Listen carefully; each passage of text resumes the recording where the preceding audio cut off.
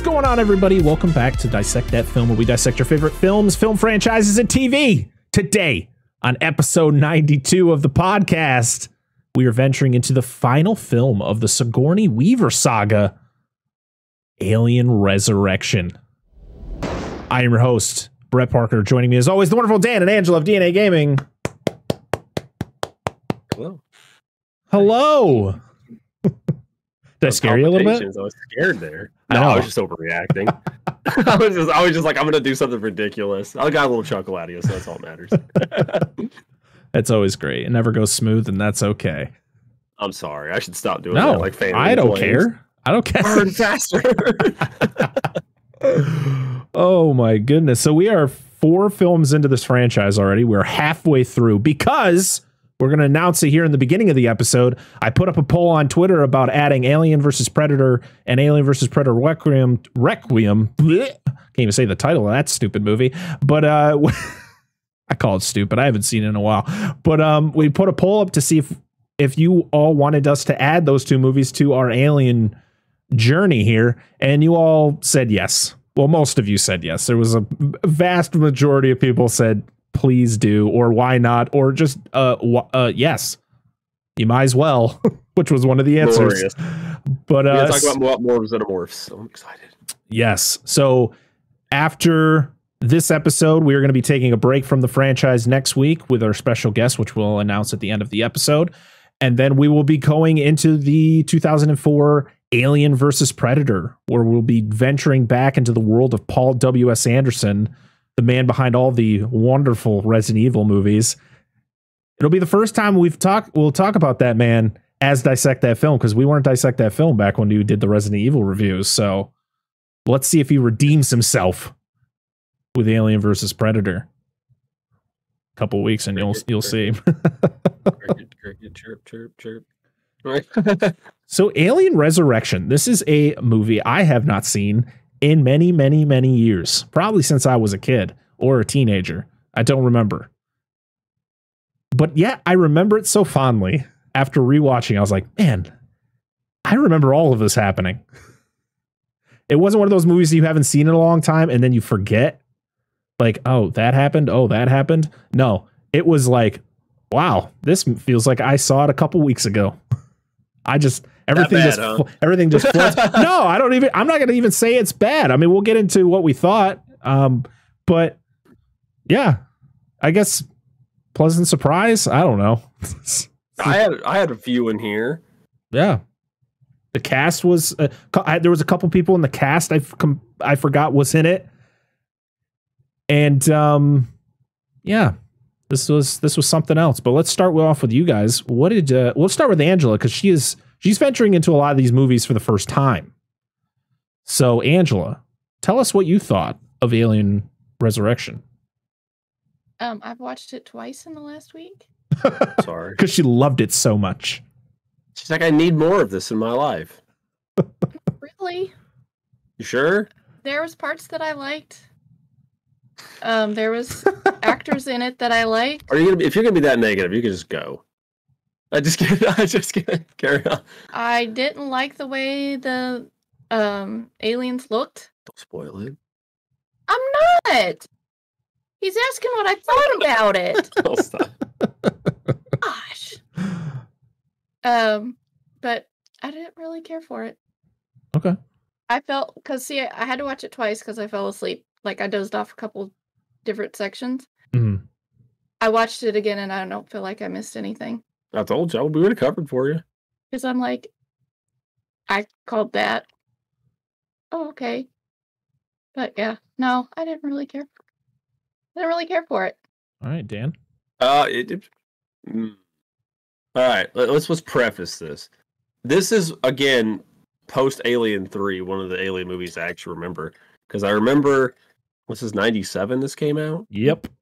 So I would have been 10 or 11 when this came out. I remember I would have been 11 because my parents rented it. It was my mom and dad, or my mom. I remember Joe being there. She knows. Nobody else knows.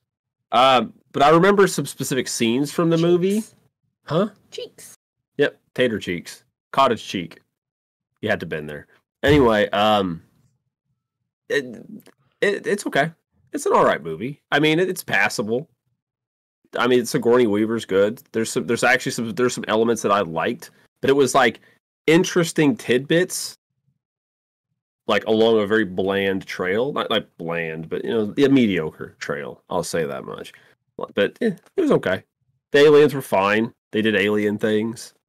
I thought there was some elements we'll talk more about when we get into it later that were like it was cool, but then like in execution, you're just like, huh.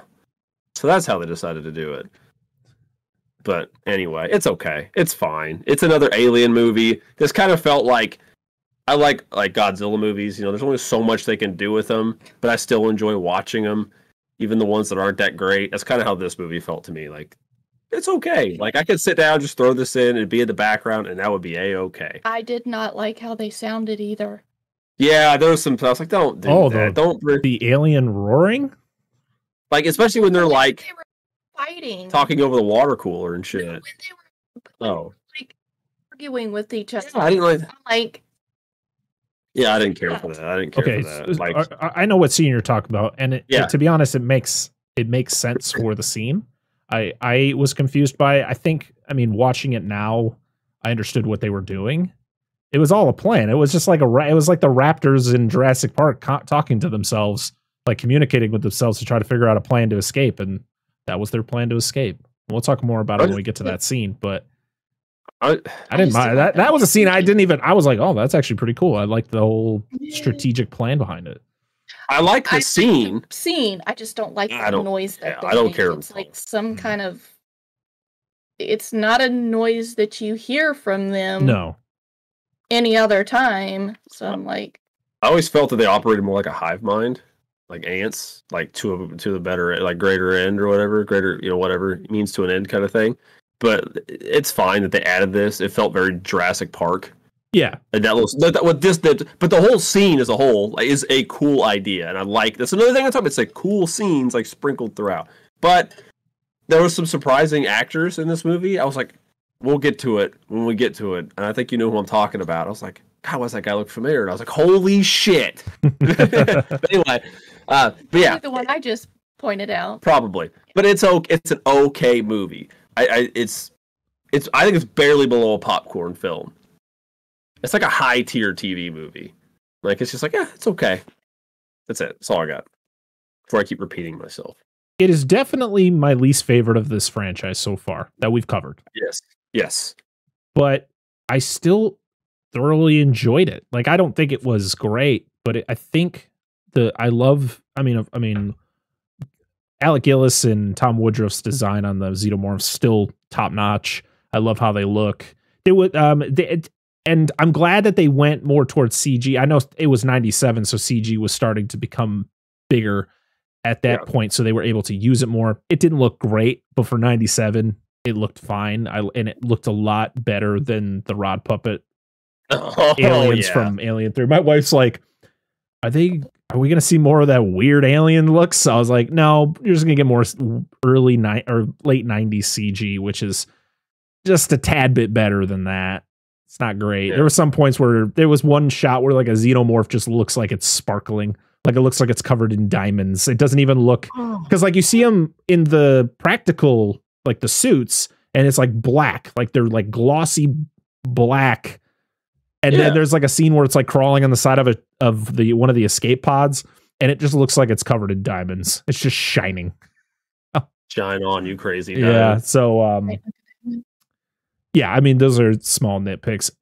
The ending was weird in this movie. The ending was so weird. It goes from like, okay, some of the characters are very unlikable, and some of the characters that survived this movie, I wish didn't survive, because they were just, when you meet them in the beginning, they're just awful. Yes. And then there's characters who you're like, I really hope we see more of this guy, even though he did say some weird shit that is just kind of fucked up. But I would like to have seen more of this character. And then he's like gone in the dumbest way possible. Yeah. And then there's another. Yeah. I think, there's one that I was like, why did that guy die? Like in that moment, why did he die? Oh, you know what I'm talking about. This one. Yeah. I was like, what? Why? He'll be all right. But there was some, like, the cast was generally good in this movie. Like, they got some good people for this movie. Like Ron Perlman. This is you know, this was before Hellboy. This is before even Blade 2. This is a post. Oh God, what the hell was he even famous for at this point? Like Beauty and the Beast, the TV show or something like that. That's what he was in Guillermo del Toro's first movie. Oh, I can't remember the name of it. But yeah, like just early roles. We had Winona Ryder in this movie, which was awesome. To be honest, she was one of my favorite characters in the movie. I mean, Sigourney's back. And to be honest, it was weird because you got old Sigourney and then you got weird as fuck Sigourney, well, Ripley in the movie. And I'm just like, what direction is she going? Like, I understand what she is and what she's doing, but it was weird. There was some scenes where she's acting normal and having like a normal conversation. There's others where she's just trying to be so overly like creepy. And she just says weird stuff and like the motion she makes. I was like, I mean, I guess that's a good performance because she's not playing the Ripley we all know and love. This is a different Ripley. Yeah. So, hey, good for her. Oh, he was in Bonkers and Animaniacs. Fuck. Yeah, I know he was Clayface. But overall, I overly enjoyed this movie. I don't think it's going to be something I go back and rewatch anytime soon.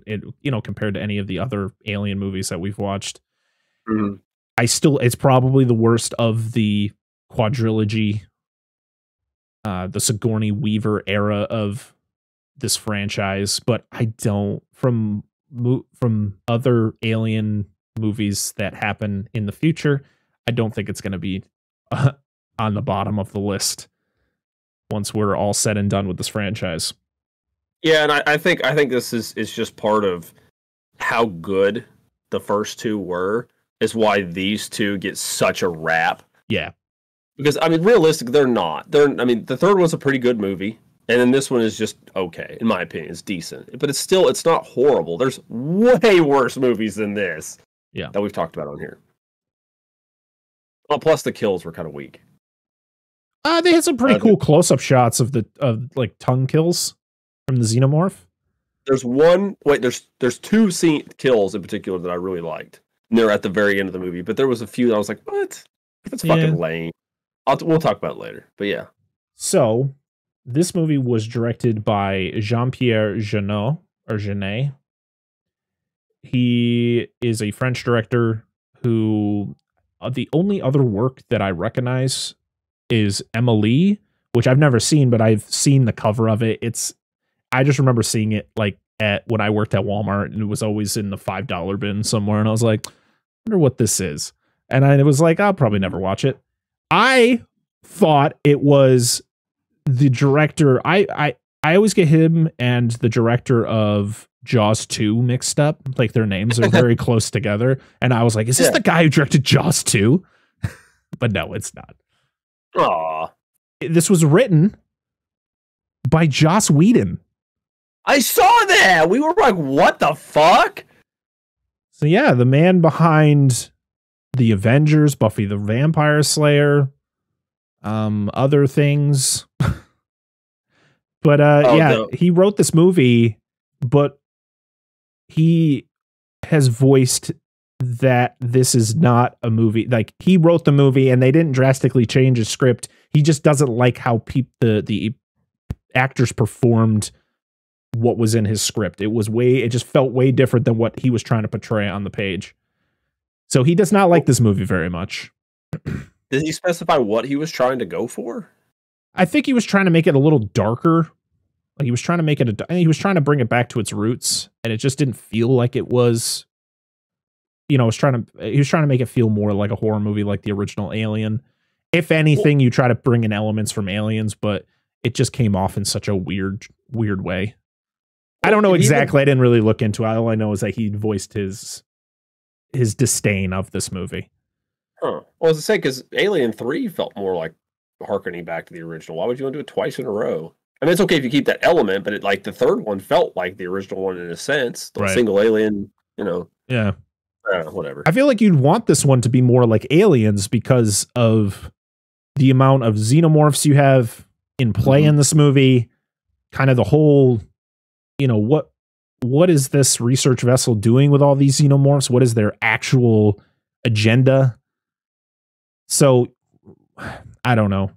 I just know that he was not a fan of this movie. He wasn't a fan of the direction that it went in. But it was one of those things where, you write a script and then they change it drastically. Like they'll just, the director will go off and do something completely different, or the studio will do rewrites on it. They didn't rewrite it. It was all his work. It just wasn't exactly what he envisioned when they performed it. I wonder, like you said, if it's a directorial thing, because there's scenes specifically we'll talk about the escape pod scene that just came off as kind of goofy. Oh, where they're just evacuating everybody? Yeah, the very last one though. Oh yeah. It's like this, the way it's shot and portrayed just comes off as like, is this also borderline like comedic? Also, the actor that they had for the general in this movie, which don't get me wrong, Dan Hedaya, I think his name is. I remember him from The Addams Family, and he's a very comedic actor in my eyes. Like the things I've seen him in, he's not. I can't take him seriously. So they're making him be the serious general who's like the head of this vessel, but he just comes off as a goober the entire time. I can't take him seriously. And there are other characters in this movie that I feel were made to be more comedic and more goofy than him, but he came off way more goofier than most of those characters. Like Ron Perlman is a goof. Like he's a piece of shit, but he's also a fucking goober. Yeah. But I think that's how he was supposed to be portrayed. Yeah. I mean, he's a piece of shit as most of the crew of this vessel is, but or of the Betty, which is the smaller salvage vessel. But yeah, he was just, I don't know. It was kind of, I feel like it was a miscast. They make it pretty cut and dry that how the cast of the Betty or the crew of the Betty is. Yeah. But then there's like some characters like that seem like they're gonna be a badass, and they're just fucking squandered. They're just off early, and we're like, what the fuck? Yeah, and we'll get and there's that one character who I was very excited about. I wanted him to do more. Yep, and he was just killed off so quickly. Why? And I was like, did he not want to be part of the movie, and they had to find some way to kill him? I don't know, man. It was weird. So this again was produced by David Giler and Walter Hill, who produced Alien 3. And Sigourney Weaver was also a producer. I mean, 4 films in, she's going to get her name put on there. She actually didn't want to come back to this movie. She didn't want to come back, but they asked her why she decided. She's like, well, they pulled up with a big dump truck full of money. I heard it was that, and there was one scene in the movie. Yes, that she really wanted to do. Which is one of my favorite scenes of the movie. It is. It's a really good scene. Also, I'm guaranteeing they were like, "Oh, we'll put you as a producer. We'll put a producer credit on you because I know you get more money." She was paid $17 million for this movie, which is a lot for one actor in 1997. Yeah, like wheel that shit in. Come on, we'll do it. I mean, nothing would beat Jack Nicholson's like. I think it was $60 million for Batman 89. But yeah, but that was also Jack Nicholson. This stars Sigourney Weaver, of course, coming back as Ripley in air quotes. We have one of my favorites, Winona Ryder, which we didn't talk about. We talked about her not too long ago when we did Edward Scissorhands.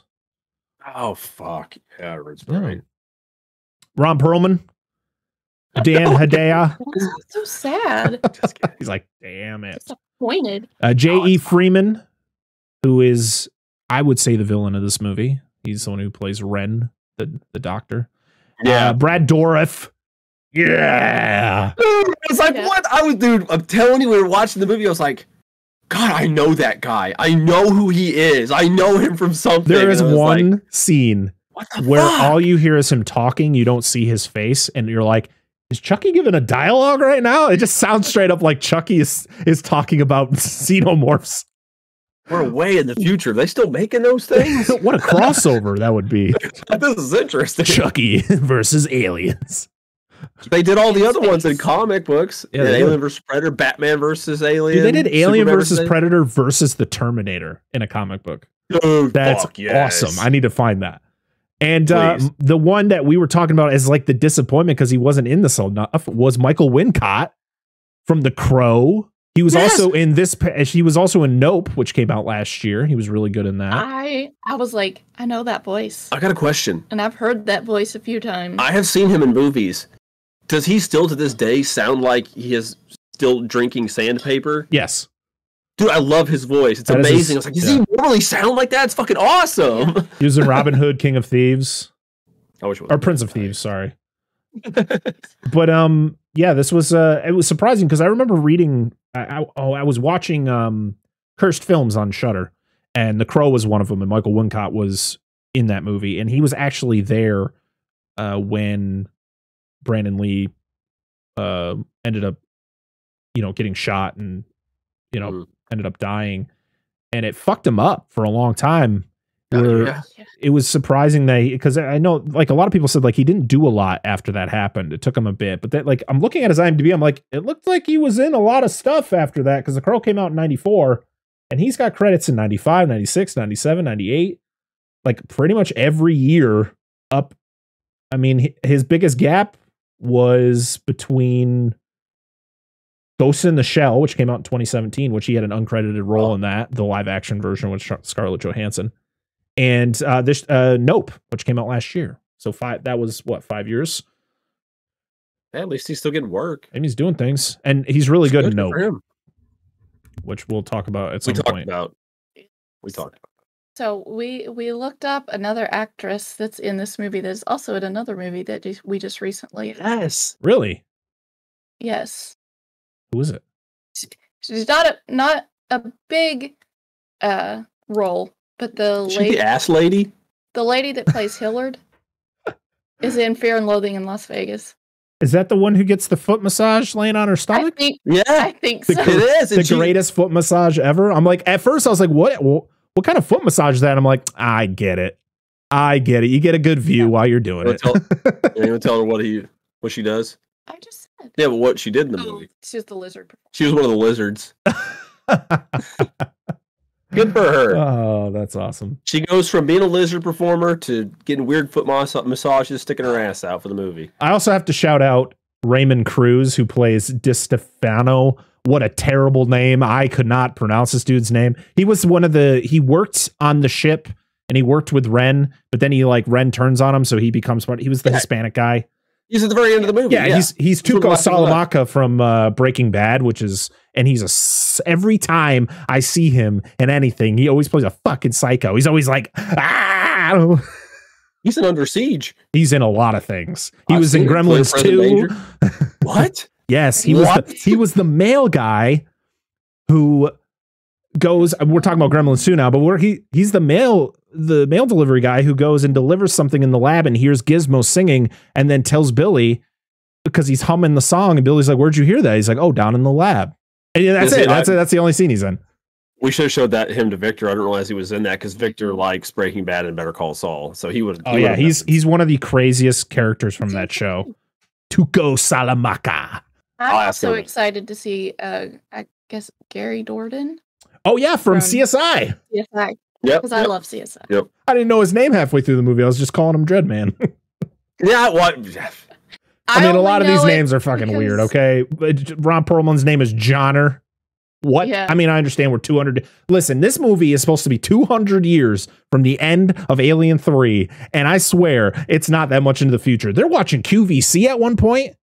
Right? Wait a second.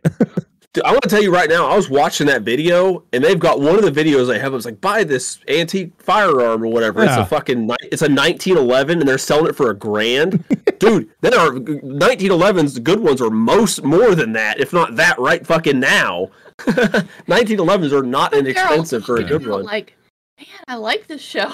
What was it? It was the chop and gut hour or whatever. They had the one curved blade. I can't remember what they call them, kukri or whatever. No, I only know Gary Dourdan's character because the guy in the wheelchair kept yelling his name.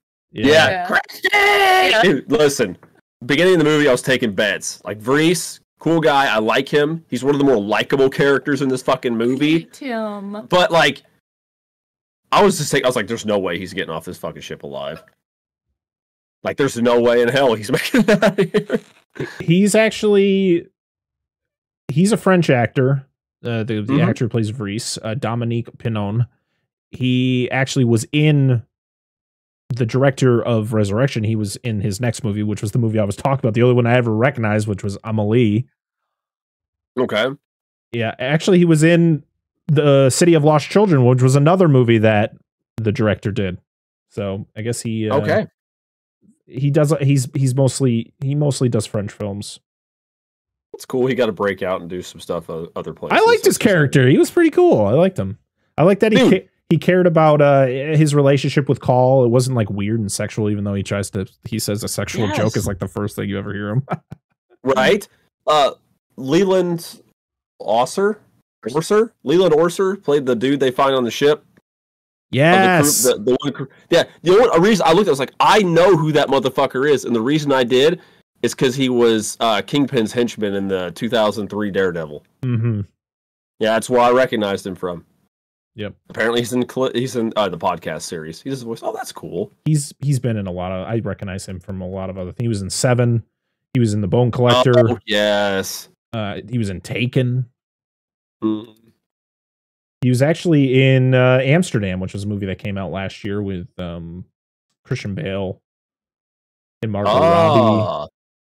Good. Glad he's still getting work. Yeah. So, yeah, I recognized. I was like, damn, he's looking young in this one. Good for these folk. Yes. Oh, he was in all the Taken. Star Trek Enterprise. Damn. He was in CSI too. They probably just brought both of them. Right. Oh yeah, I think he was like one of the lab workers or something. He was like a head lab guy. Oh, he was in Pearl Harbor. He's been in a lot of stuff. So the music was done by John Frizzle. Yeah, I know. Yeah, right. He gets to ride that Magic School Bus. Fuck yeah, he does. There's no way Miss Frizz is a bottom, dude. She has to be on top. No way in fucking hell. She's definitely taking control every time. She's head of the class. Yeah, it has to happen. So yeah, he's done. Don't look at me like that. He's done music since 1995. He did Beavis and Butthead Do America. I figured I'd mention that one. Dante's Peak. I Still Know What You Did Last Summer. Office Space. Okay. I mean, which is Mike Judge, who's the creator of Beavis and Butthead. 13 Ghosts. Ghost Ship. Cradle to the Grave with DMX. Oh my god. He's got some good movies under his belt, though. Yeah, he does. Yeah, good job. Good for you, John Frizzle. The music was actually pretty decent. It wasn't memorable, but it was good enough to get me through the movie. Yeah. This movie had a budget of $70 million and made $161.4 million worldwide. Most of it was for Sigourney Weaver. Yeah, and most of the money was international because it actually was the lowest earning Alien film of the franchise in the U.S. Believe it. It wasn't until the international money came in that it became one of the highest grossing Alien films of the franchise. Good. When it was all said and done. Does it say where it did really well, or does it just? No, I mean I didn't look. I didn't really look too much into that one. I just read my numbers off of the good old Wikipedia. So this movie premiered on November 6, 1997. It premiered in France a week later, 6 days later, November 12th, 1997, and then in the U.S. almost 2 weeks later, November 26th, 1997. At less than 2 hours. Thank you. Even the special edition was less than 2 hours. It only added like 5 minutes of extra footage. Really? Yeah. And you know what's funny is that at the beginning of the director's cut of Aliens, James Cameron does a little voiceover about how this is the version we want you to see because it's all the scenes that they cut out, blah, blah, blah, adds an extra 30 goddamn minutes of the movie, which is fine because Aliens is great. This one, when you put the special edition in, the director's like, so yeah, the version this isn't a director's cut because the director's cut is the version you saw in 1997 in the theaters. That was the movie we wanted to make. This one was just He pretty much just like throwing the studio under the bus without verbally saying the studio made him do it. He's like, I mean, it's still good. Enjoy it. Well, I was like, this is the best thing ever, man. This is so great.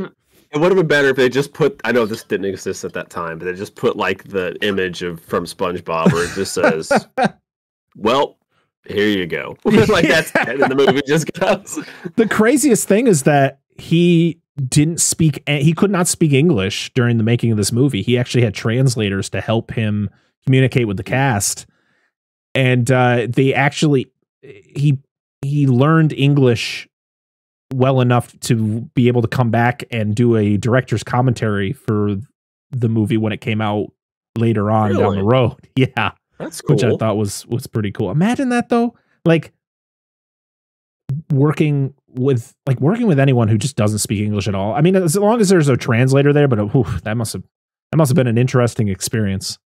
What was the actors from the black and white era that only learned his lines? Oh, it was Bela Lugosi. Yeah. Originally only learned his lines for Dracula. That was it. Yep. It was like ABBA. When ABBA first started, they literally would only learn the words for the lyrics to their songs because they were told, you're only going to get big if you sing in English. So, and they couldn't speak a lick of English. So they just were able to, they were creating songs that probably they didn't understand, but it was like, that'd be famous. That's great. But then they learned how to speak English later on, which was great. ABBA is amazing. So yeah. ABBA's ABBA. You my only friend. I love ABBA. I love it. ABBA. Good. So the funny thing is Sigourney Weaver originally didn't want to do this movie, like we stated before, but she got paid a lot of money. Winona Ryder took the job without even getting the script because she was so excited. She literally saw it was an alien movie, and she just wanted to brag to her brothers that she was going to be in an alien movie. Yeah, if I was in her shoes, I'd been like, yeah, like I would 100%, 100%. Fuck, just pin me Sign in right me now. Up right now. Yeah, I mean that's the thing is like a lot of people are like, why did this actor take this role in like the sequel to these? It's like because it's a sequel to a very famous, it's a big franchise like the Alien franchise. It was still making a lot of money. It wasn't like it bombed. It just the quality just kind of slowly started. Like the stories weren't as strong as Alien and Aliens, but at least they were trying and they were succeeding in a way. They were still making money. I mean, I can't really say making more money makes your movie good because every freaking Transformers movie made $1 billion. That doesn't mean they were all good. That's true. That's true. But yeah, there's a couple more things we'll talk about once we get through the movie itself. But yeah, let's talk about this plot. Before that, I want to open this beer. I got this beer. It's called Life on Marzen. So I figured it's a space themed beer, so it'd be perfect for this episode about us talking about aliens. It's from Berkshire. Relevant. It's from Berkshire Brewing Company, which is the county I live in. But it's not made in the county I live in. It's made in the next county over. That's bullshit. It is from the Berkshire Brewing Company Inc. in South Deerfield, Massachusetts. So what kind of drink is that? This is listen, you can say whatever you want. This is an Oktoberfest. I know it's January. Well, technically when you listen to us, it's February, but you know what? You can drink it whenever. It was more for the space theme that I decided I'm going to drink this. It's actually my brother's. He gave it to me. I have a coffee cup that I drink out of all the time that says every day is Halloween. So I drink out of my trick or treat mug a lot when I drink my coffees. I don't know what the Oktoberfest beer means. It doesn't mean anything to me. It's just beer that comes out mostly during October. It's more of a malty beer from let's try to be like a German beer. Try to match that. Have you had this before? Nope. I've had Oktoberfests before, but not from this brewery. So what's the verdict? I don't know. I'm waiting for this foam to go away. You want more head. That's what it's called. I don't. I just know pretty what good. You mean. Pretty good. Smooth. It's not too malty, which is nice. Malty beers are just ugh. It's like we don't have enough malted milk balls. Throw more Whoppers in. All right. Well, let's get to this plot because this is a fun plot, guys. I'm so excited. So yeah, this is I as we do, if there are two versions of a movie, we try to each watch the different versions. They watch the theatrical cut, I watch the special edition. I don't think there's a lot of differences. I didn't look up the differences, but they're going to tell me if they're like, yeah, that didn't happen like we did last week, which was probably the biggest difference between cuts of any of the versions we watched. Yeah. So this movie starts off in space. What? Oh shit! Well, actually, technically, the first thing you see is a bug. You see a CG bug, and it's cool because it looks like a xenomorph. And you're like, oh shit, we're getting xenomorphs right off the bat. And then it zooms out, and it's just a bug. And you're like, I don't remember this. And this might be an added scene. This might be the added like. I don't remember this because ours started out like body part, like gross body parts. Yeah, okay. Ours was gross body parts. There we go. Very slimy, fleshy body parts. Like you see an ear, and then you see an eye, and then a mouth don't look right. Yeah, it was very, very odd. Well, there we go. There's our differences, guys. Right off the bat, hey, right off the ripperoonie. We're here. We're not even 30 seconds in. I got a question. Yeah, I just thought about this. I don't know why this just hit me. Since you remember when do you think they have to grow oranges in outer space to keep from getting space scurvy? There's no sun. That's true. Or it's just all Capri Sun or Sunny D, which is actually orange juice. Give me all the Sunny D you can give me. I thought it was vitamin D you got from. I know it's from the sun. Listen, just thinking about Sunny D gives me heartburn, but it's heartburn well worth it because I love Sunny D. There you go. There you go. I don't know if my body likes it now. I haven't had it in a while, but oh man, I used to drink so much Sunny D. It's probably why my teeth are all fucked up. I understand. Mine was Mountain Dew, so I understand. Oh, Mountain Dew too. Oh, there's all the bad combinations. Sugar sweet. I felt like I could have produced. I felt like I could have produced the Powerpuff Girls out of my mouth. That's weird. That's very weird. That's a movie idea. That's patent pending. Oh, Don't take it. His idea. Getting canceled. Everybody talk about Powerpuff Girls out of the mouth. But it was cool. This shot was really cool of it being. You think it's a xenomorph and then it zooms out and it's just a bug. It's pretty much symbolizing that xenomorphs are just space bugs. It's kind of like the symbolism there. And the guy squishes it in his hand and then just kind of looks at it going, what am I supposed to do with this on my finger? And then, and he's also slurping on like a big slurp. I'm like 200 years into the 200 and from where we are today to this point is probably like what, 300 years? Because it was like 57 years and then, okay, so let's say like 260 years between Alien and Alien Resurrection, timeline-wise. Yeah. This man's slurping on a big slurp. He went to a Cumbies. He went to a Cumberland Farms and got a big slurp. What the fuck are you talking about? Okay, 7-Eleven. Yeah, that works. It's a Cumberland Farms. Do you know what a Cumberland Farms is? No. I know what Cumberland Road is. We got one near us. It's a convenience store. It's a 7-Eleven. It's like a 7-Eleven. I'm sorry. I forgot I'm in the Northeast and you guys are in the South where things are very different. I was going to say, I grew up with a 7-Eleven, so. We have 7-Elevens too, but where I go all the time is called, that's what it is. So you had Casey's. Casey's and Come and Go. Yeah. Oh, what a name. AUM. Oh my God. Dead serious. That's even worse. Yeah. But we had like Casey's, we had Come and Go, we had that's a terrible. What's the other big one? Damn. Was it not Sit Go, was it? I don't remember. It's not important. But around you have Quick Trip Racetrack, Loves. And we're starting to get we're getting Buc-ee's. But anyway, carry on. Wimbledon Farm or what the fuck you said. Cumberland Farm. So yeah, the guy's got the bug on his finger. He's drinking a big slurp, and then then he takes the straw out and spitballs the bug onto the windshield. I was like, what? Like he's already squished it in his finger. How the hell was he able to get it to be a ball to then shoot it like a spitball? Yes, I've got it playing right now just to make sure that I wasn't like no, it's not there. Something, but that's not there. And what's the next shot? It's the title card, and it's a big ship coming into view. Yeah. Okay. So it's instead of a mouth doesn't go next to your vagina thing. It's the ship. I mean, I swear that's what it looked like. Like, they got a mouth back I'm there. trying. I think I know what you're talking about. Like it's like it's because you see them. Yeah, you see those creatures later.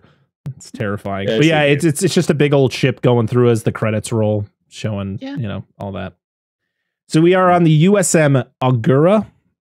It's a research vessel, and we see that Ripley has been cloned.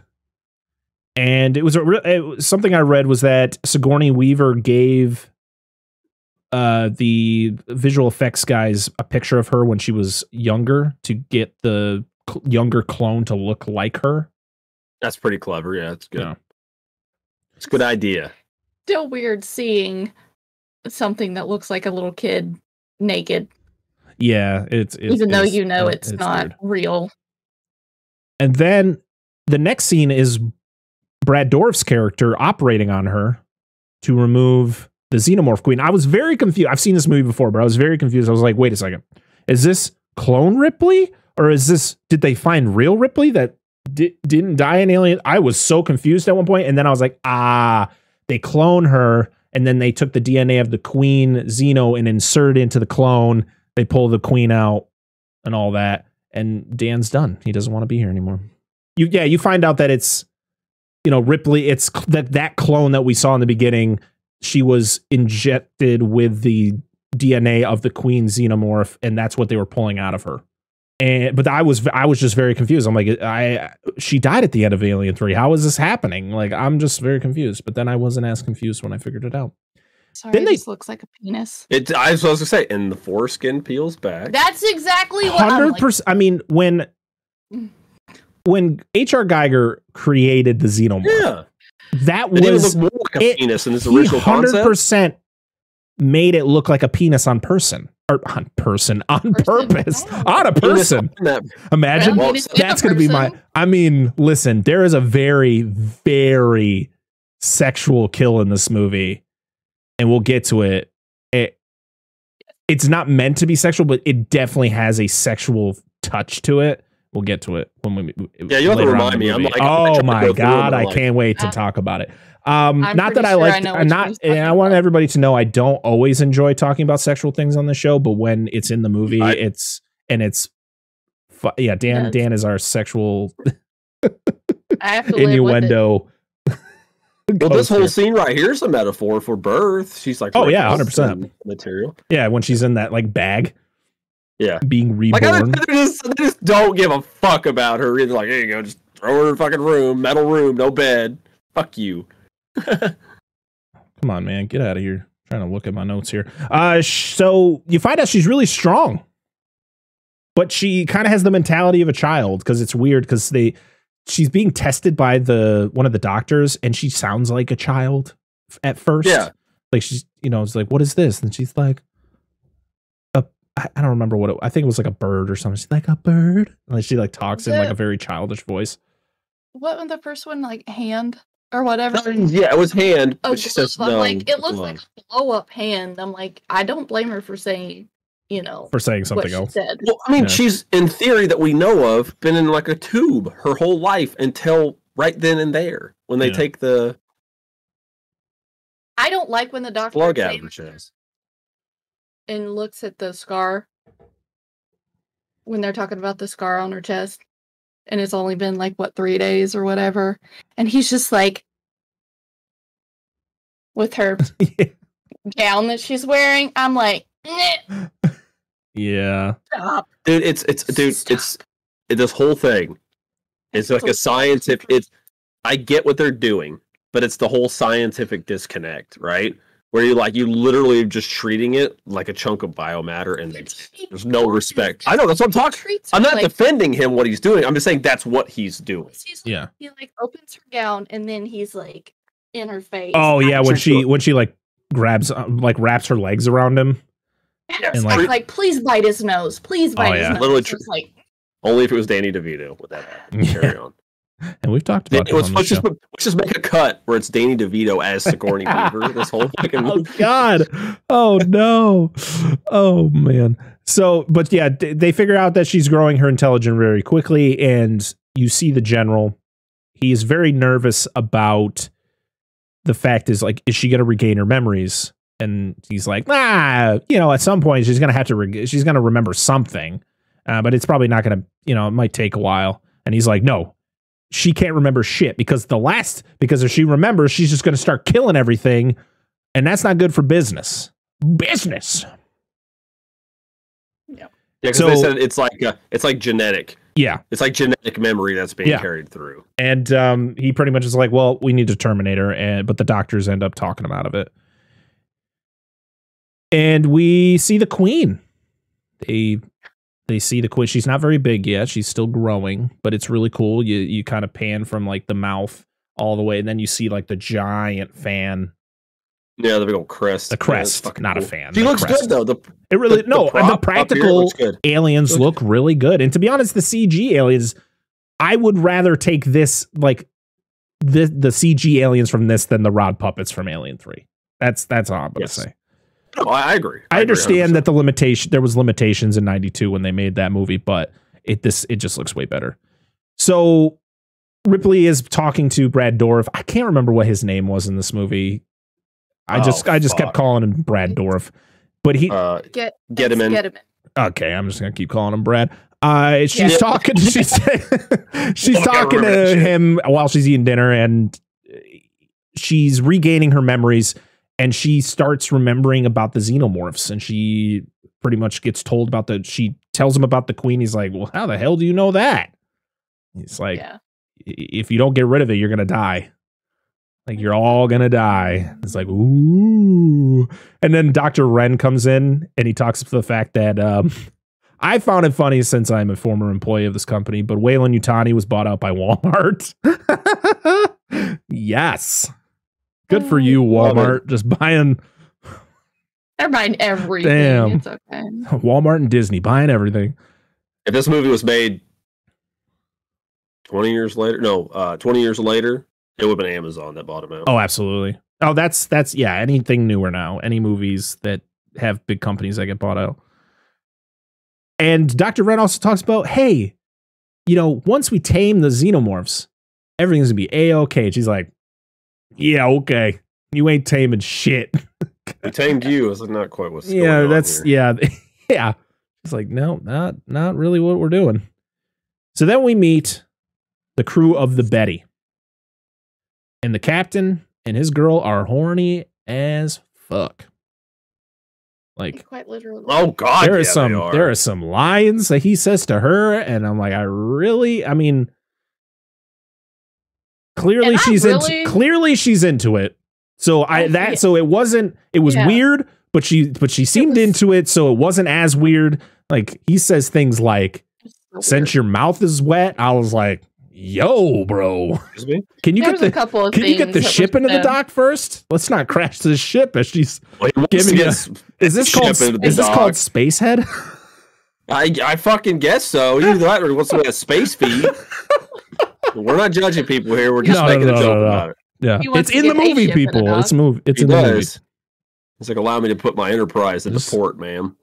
I'm sorry. Oh, Jesus Christ. So we then meet Call, played by Winona Ryder. She is hanging out with Rice, who at first you don't know that he's wheelchair bound, which I thought was a really cool introduction to how you find out that he is. So he seems like a nice guy, but he starts off with the worst line because he tries to tell a lame sexual joke. Oh, what was the joke? I almost typed it out. I was like, I don't know if I want to say this joke. He probably doesn't have any experience, so. But we'll get it here in a minute. Don't worry, the movie's literally playing right here while you're talking. It's just going. I should do the same thing so I can fucking remember things. I just need to just write more things down, but whatever. That's just how this show goes.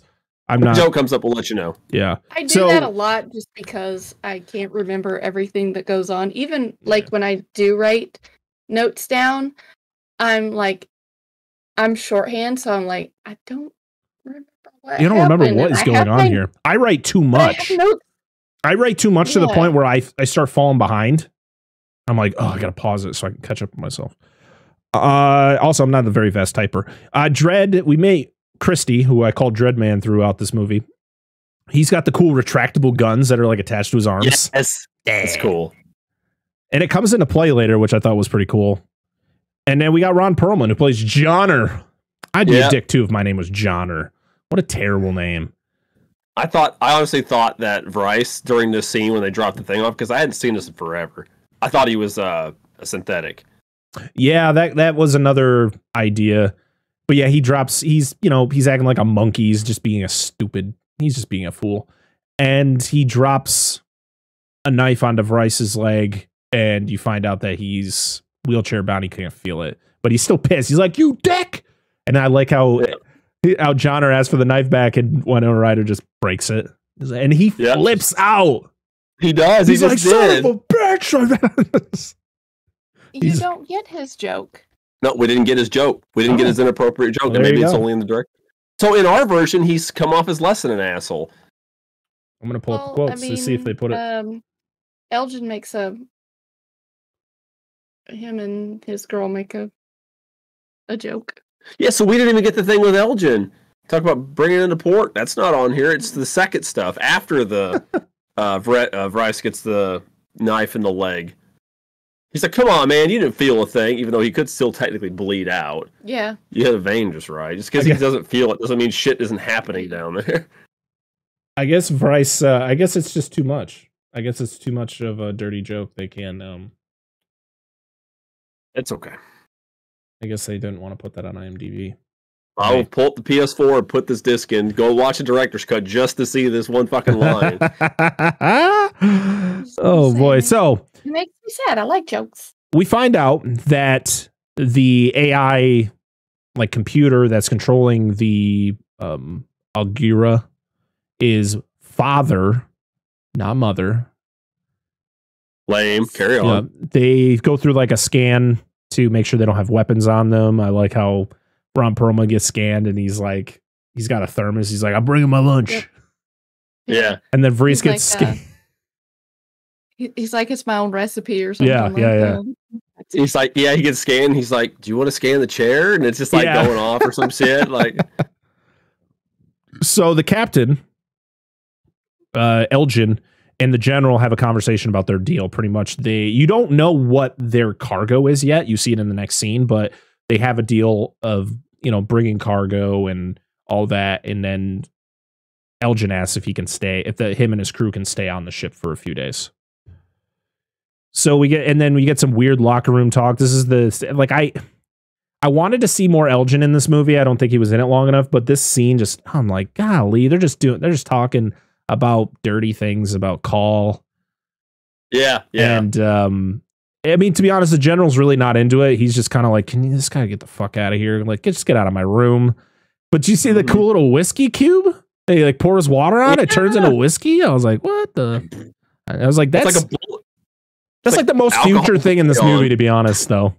It's pretty dope. Because this movie does not feel like it's in like that much into the future compared to the other movies. Because you watch it and I'm like, what's going to happen? And you see it and I was like, what? Oh, man. So the cargo is people. I wonder what they're going to be used for. Soylent Green. It is Soylent Green. This is where they go start Soylent Green. Yeah. It's going to change this universe. It's going to be Soylent Brown. As he shits his pants as a facehugger gets onto his face. Yeah. It's never going to sell. They're going to sell the idea to Walmart, and then it's going to be Soylent Green. It's like it's all down to the color, dude. It's hilarious that Walmart's still around 200 years later. Here's our alcohol bullion cube. Mm-hmm. I thought it was so. It's a cool scene. It's a really cool scene. But yeah, as soon as you see the people in the cryo chambers, you know exactly what they're going to be doing with these people. Because I was like, did they steal people? Like, I mean, that's what my thought was. I was like, did they fucking steal people? So they're a salvage crew. They're just like when Ripley gets found in Aliens. Yep. See, I was gonna say, nice connection. Same thing. But they were didn't tasked. think about that until you mentioned that. So the Betty is pretty much pirates. Like they pretty much are like this vessel, or the general was like, "We're going to pay you a shit ton of money to go find a ship that's in cryo, because I guess you can tell, and go steal some people." They probably have some kind of scanning equipment where they could like, "Oh, hey, this ship has some kind of long range scanner." They could like, "This ship's in autopilot and there's X amount of people in cryo." Me and Parker's brain are on the same wavelength. We thought about that at the same time. What about the being pirates? No, stealing people. That could they possibly done that in the last movie? Yeah, well, that's what we talked about because these guys aren't on the level like the other people were. Like, oh, we can't salvage this because there's a live person on this. Yeah, they weren't as much. They were more salvage people that had to report when they find people. The Betty are pirates. They don't give a shit if there's people. That was actually that's what they're looking for. So yeah, you know exactly what they're going to be used for. You see the next scene where they have the eggs inside the chambers with them. And I was like, that's fucked. I mean, to be honest, it's more fucked up because they let them wake up to then experience the facehugger going on. I mean, you never see any of them actually have the facehuggers on them. You just know what happens. Wing Wong, dude. Straight Wing Wong. Straight Wing Wong right in your mouth. Ripley and Ron play some basketball. This is the scene where she's just fucking with him, and it's hilarious. You know, space basketball. I was like, damn, basketball is still this prominent this far into the future? Damn. Space Jam! Space-ketball. Space-ketball. Ah, Space-ketball. Okay. Damn, what a mix of movies right there. Right? Basketball is now canceled. It's outlawed, so you have to play basketball. Yeah. Space-ketball. Yeah. So, yeah, she fucks with him. She, like, bounces it off his face, and then she ends up beating the shit out of most of the people. And she gets, like, bashed in the face with one of the... with the weight bar. Yes. And then just takes it. Yeah, and then she, like, you know, she fights a couple of the crewmen, and then she, you know, the doctors come in and stop the whole thing. And then she does the infamous behind the head shot, which she actually did. And there was a rumor, it's a rumor, because according to Sigourney Weaver, it took a couple times to do it. Because there was a rumor that she had done it on the first take, which isn't true. I guess it took a pretty good amount of times to the point where the director actually wanted to, he was just like, you know what, we're just going to do CG on it. And as soon as he said that, I guess the next take, she drained it. And she's like, no, I got this. Then you find out that she's bleeding because she literally wipes her nose and then flings the blood on the floor, and you find out that her blood is acid. Yeah. It doesn't seem quite as powerful as just straight alien blood, but it still is acidic. It's not as fast acting. And then this is where we get the foot massage scene. Yeah. You get all them lady cheeks. I was at first I was like, that's a weird way to get a foot massage. Then I was like, you know what? That's how I'd want to give a foot massage. You get a great view. Well, see, the thing is this scene,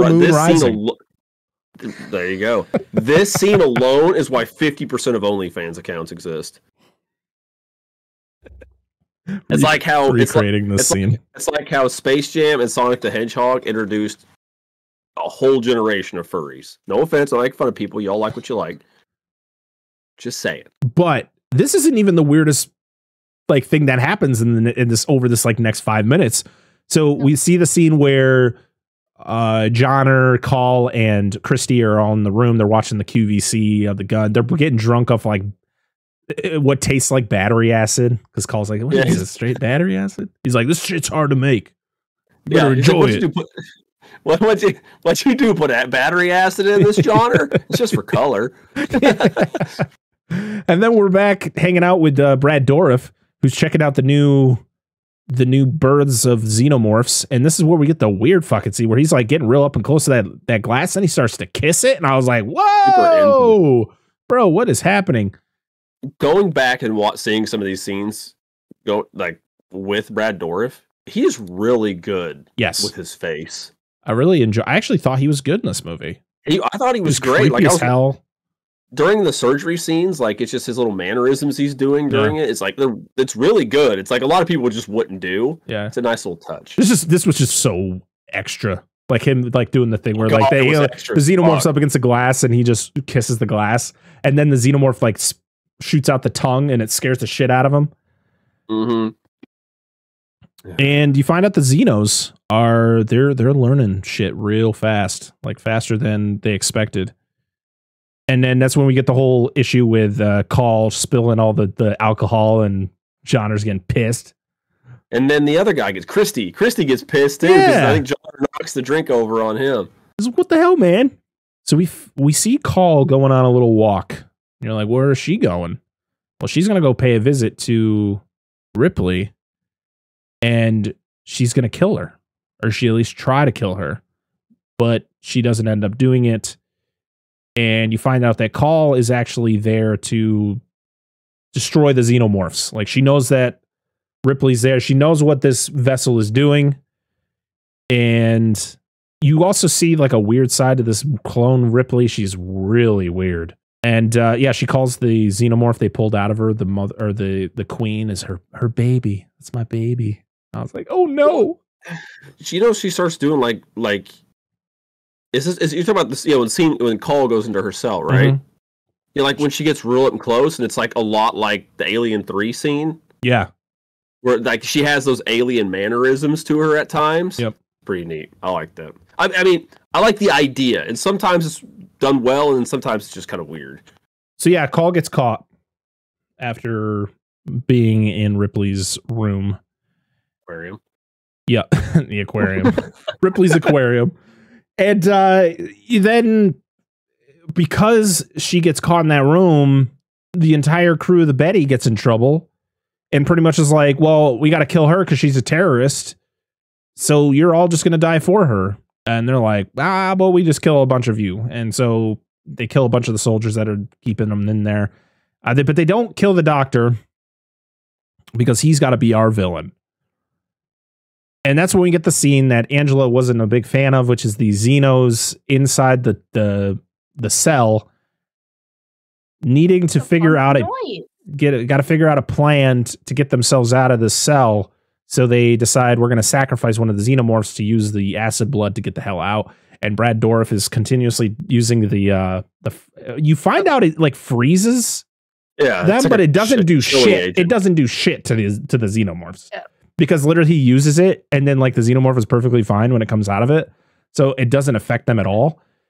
Well, I think it's enough to deter them, because it's like when he uses it earlier when he says they're a fast learner. Yeah, when it's trying to teach. Kind of think that maybe it wants him to think that it does something to it. Right. I don't believe it does, but it's not enough to kill. I mean, they don't want to kill it. Obviously, these things are extremely tolerant to it can survive in deep space. Also, they're very which we know they're very intelligent. They can survive in deep space. We've seen it fall into a vat of molten lead and not die immediately. Yeah. So they're very resistant to temperature. But I think it's just enough to like. It's like spritzing a cat with water, or like rolled up newspaper bopping in a little bed or some shit. But then you get our cats, and they're like, it's just water, whatever. Our cats don't do that. They fucking hate it. It's loaf does. But anyway.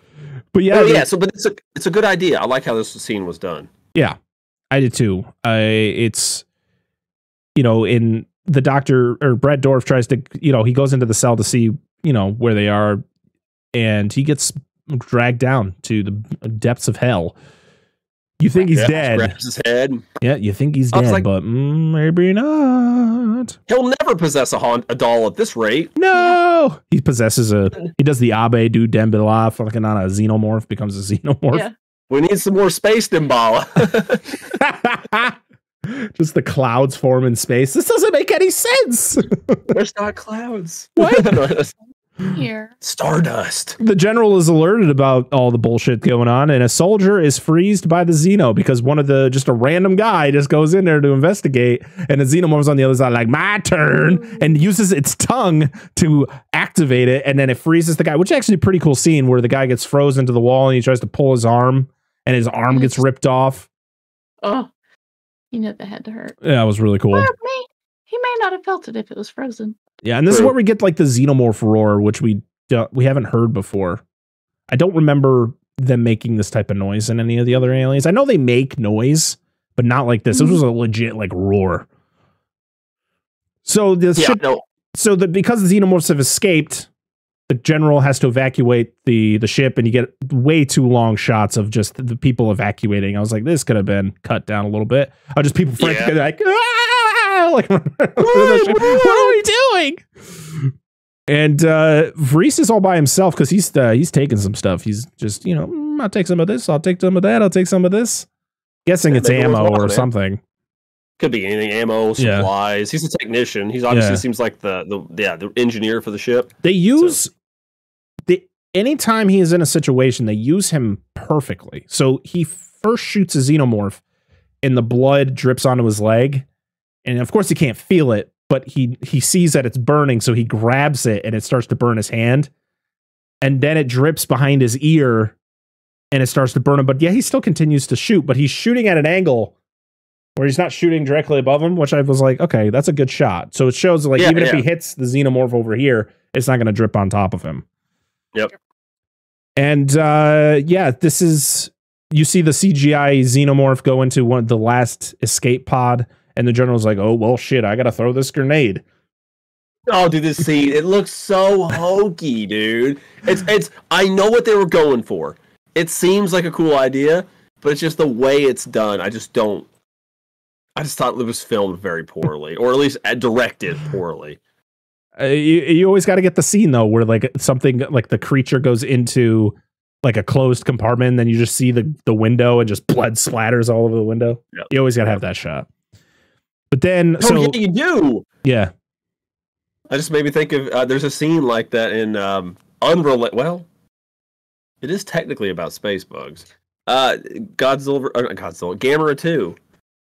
Where Legion. I was gonna say Men in Black. Well, that too, but that doesn't happen. There's a scene. This is a PG-13 movie. There's a scene where there's these bugs from outer space. Same thing. They land on Earth, but there's like a big bug to fight the giant turtle, and there's little ones, and they attack. They want silicon, so they attack people with radios, phones, anything like that. There's a scene where a train car gets attacked, and this dude gets attacked by one of it. Cuts to him slamming his hand on the wall, and blood just splatters against the window. So that's just what that made me think of. But you're right. So yeah, the general, he's like, everything's all good here. Mission accomplished.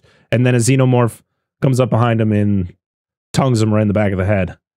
And then, takes way too long. And then he reaches back there and pulls out a piece of his brain. I'm like, your brain's supposed to stay inside your head, General. No, stuff it back in. Put a Band-Aid. Yeah. Hannibal Lecter's like, I'll have that. Yeah. Well, so that's what's good. Like, again, I get what they're going for, but this scene is just drawn out way too long. Him reacting to get hit in the back of the head. Yeah, I'm just like, that's not what your brain looks like either. It's green, right? It looked like a big wad of bubble gum. It did. It did. I was like, ooh, who's been chewing bubble gum? What is happening here? So this is my least favorite part of this movie. This is where Elgin is just out there looking for a problem. He's just wandering the fucking hallway. He's like, da-di-da-di-da. Ooh, weird noise. Let me go down to see that weird noise. And yeah, he gets sucked into the floor and he gets the tongue punched to the back comes out the chest, and he's dead. And dude, this scene reminded me of Tarkov. So if any of you have played Tarkov, no, I'm gonna tell you why. Because he looks down the hallway and he's like, oh, there's a gun. So I'm thinking of Tarkov in James Woods. And he's like, oh, a piece of candy. Takes the gun. Ooh, there's another piece of candy. Takes the gun. Gets to the little handgun, grabs it. It's like got the slime on it. He's like, oh, piece of candy. And then he gets off. I was like, come on, dude. Yeah. This is such a waste of it. Like, I wanted this guy to do something. Like, he's supposed to be the badass captain that either makes it to the end or dies at the very end, sacrificing himself for his crew, right? Yeah, but instead we got Ron Perlman. Which I like Ron Perlman, but I don't think he should have lasted as long. So yeah, so they go down to like, the other thing is, I just didn't like how this entire scene was shot. You have him investigating alone, but you can hear the other crew members just off screen. There's like, Elgin, come on, Elgin. And it just goes on for too long, and he dies, and then everybody's like, and of course his girlfriend finds him first, and he's dead, and she's upset for about 3 seconds. And this is the best kill of but then the best kill of the movie happens, which is the Xenomorph like walks by his body, but then comes back around, and it's like looking at him, and then a gun pops out of his chest and shoots the Xenomorph in the head. Yeah, and you find it's Ripley, and I was like, that's a cool kill. That's a cool kill. That was a badass one. I do like that, but I hate his girlfriend. She was really upset about it. Elgin's girlfriend? Yes. Yeah, she's kind of useless. Yeah, she doesn't do much. Except for she gets a really good foot massage. And shows some butt cheeks. That's about it. That's all she's there some for. cheekers. She has a nice ass. Mm-hmm. She does. Honestly, I'm surprised they weren't oiled in that scene. I'm not going to lie. I was like half expecting everybody to just be greased up. Greasing up that ham. Done a lot of squats in her life. Clearly. So, yeah, you find out Ripley's a badass. And you also find out there's 11 more Xenomorphs on this ship. because there was If 12 you've in not total. found out no, that I know. Ripley is a Thi- badass, but this is a before different now, Ripley. then True. I know. but Ripley's she's always been a cloned, badass. so- Yes. Technically, there should have been 10. If there were 12 in total. Oh, because the queen. Yeah. Well, no. Hang on. There's 12 in total. If they count the queen, if there's just 12 of the standard Xenomorphs. Yeah. There's the one that they all teamed up to kill to get out, and then the one Ripley killed. So there's 10 left. Remember the Xenomorphs killed each other? They killed the one. Yeah. Okay, you're right. Yeah. So there's 11. There's 11 more Xenos on the ship. She says there's 12 in total, but she probably doesn't know about the other one as well. Yeah, she does. She wouldn't know about that. Yeah. She hadn't seen that. So, and she also takes the tongue as a trophy. She's like, "What are you doing?" Because Call's like, "What are you doing?" She's like, just taking a trophy." I was like, I'd probably do that too. The tongue's pretty cool. The alien. The only thing that sucks, like you're sticking your hand in its mouth. It could have some blood in there. Just melt your hand. It's it's like the dude from The Mummy Returns who sticks his hand in that hole and it comes out and he's like, ah! Yeah. But cloned Ripley shouldn't be affected. That's true. Technically, In shouldn't theory. be affected. That's true. Depends on how much of that her hybrid status covers that. So I'm just saying. I don't know. Are we talking about an insurance policy here? I was going to say, we can if you want to. Oh, God. So Vreese rejoins the crew. Yay, he's back. I like this character. I don't care. I was very happy to see him back. They find out that the ship has been autopiloting. Words are hard. Towards Earth since the attack happened. It's like, well, when was somebody going to tell us that? It's like, well, that's just how it works. And they're like, well, how long until we get to Earth? They're like 3 hours. I'm like, wait, you were that close to Earth? Okay. Because I guess this was like a defense mechanism for the ship to bring back the Xenomorphs to Earth. Is like, you don't want to bring those back to Earth. That's not a good idea at all. That's what everybody It's like, well, Walmart owns them. Walmart. Yeah, I know. Sam Walton, the 45th, wants us to bring him back. Those bastards from Bentonville, Arkansas. They just There's no more the logo in the corner the whole time it's playing. at this point because Walmart bought him out. Like the entirety of North America, United States, and Canada is just called Alabama. It's just Alabama now. Alabama. Okay. It's the divided state. It's just Alabama. This is one of the best scenes in the movie, and this is actually this is the scene that convinced Sigourney Weaver to join the movie, other than the fact she got paid a lot of money. And that is, she finds the cloning lab with all of the failed creations. And this is another scene that also takes a little bit too long to kind of get going, because it literally shows Ripley look at this door for felt like 10 minutes.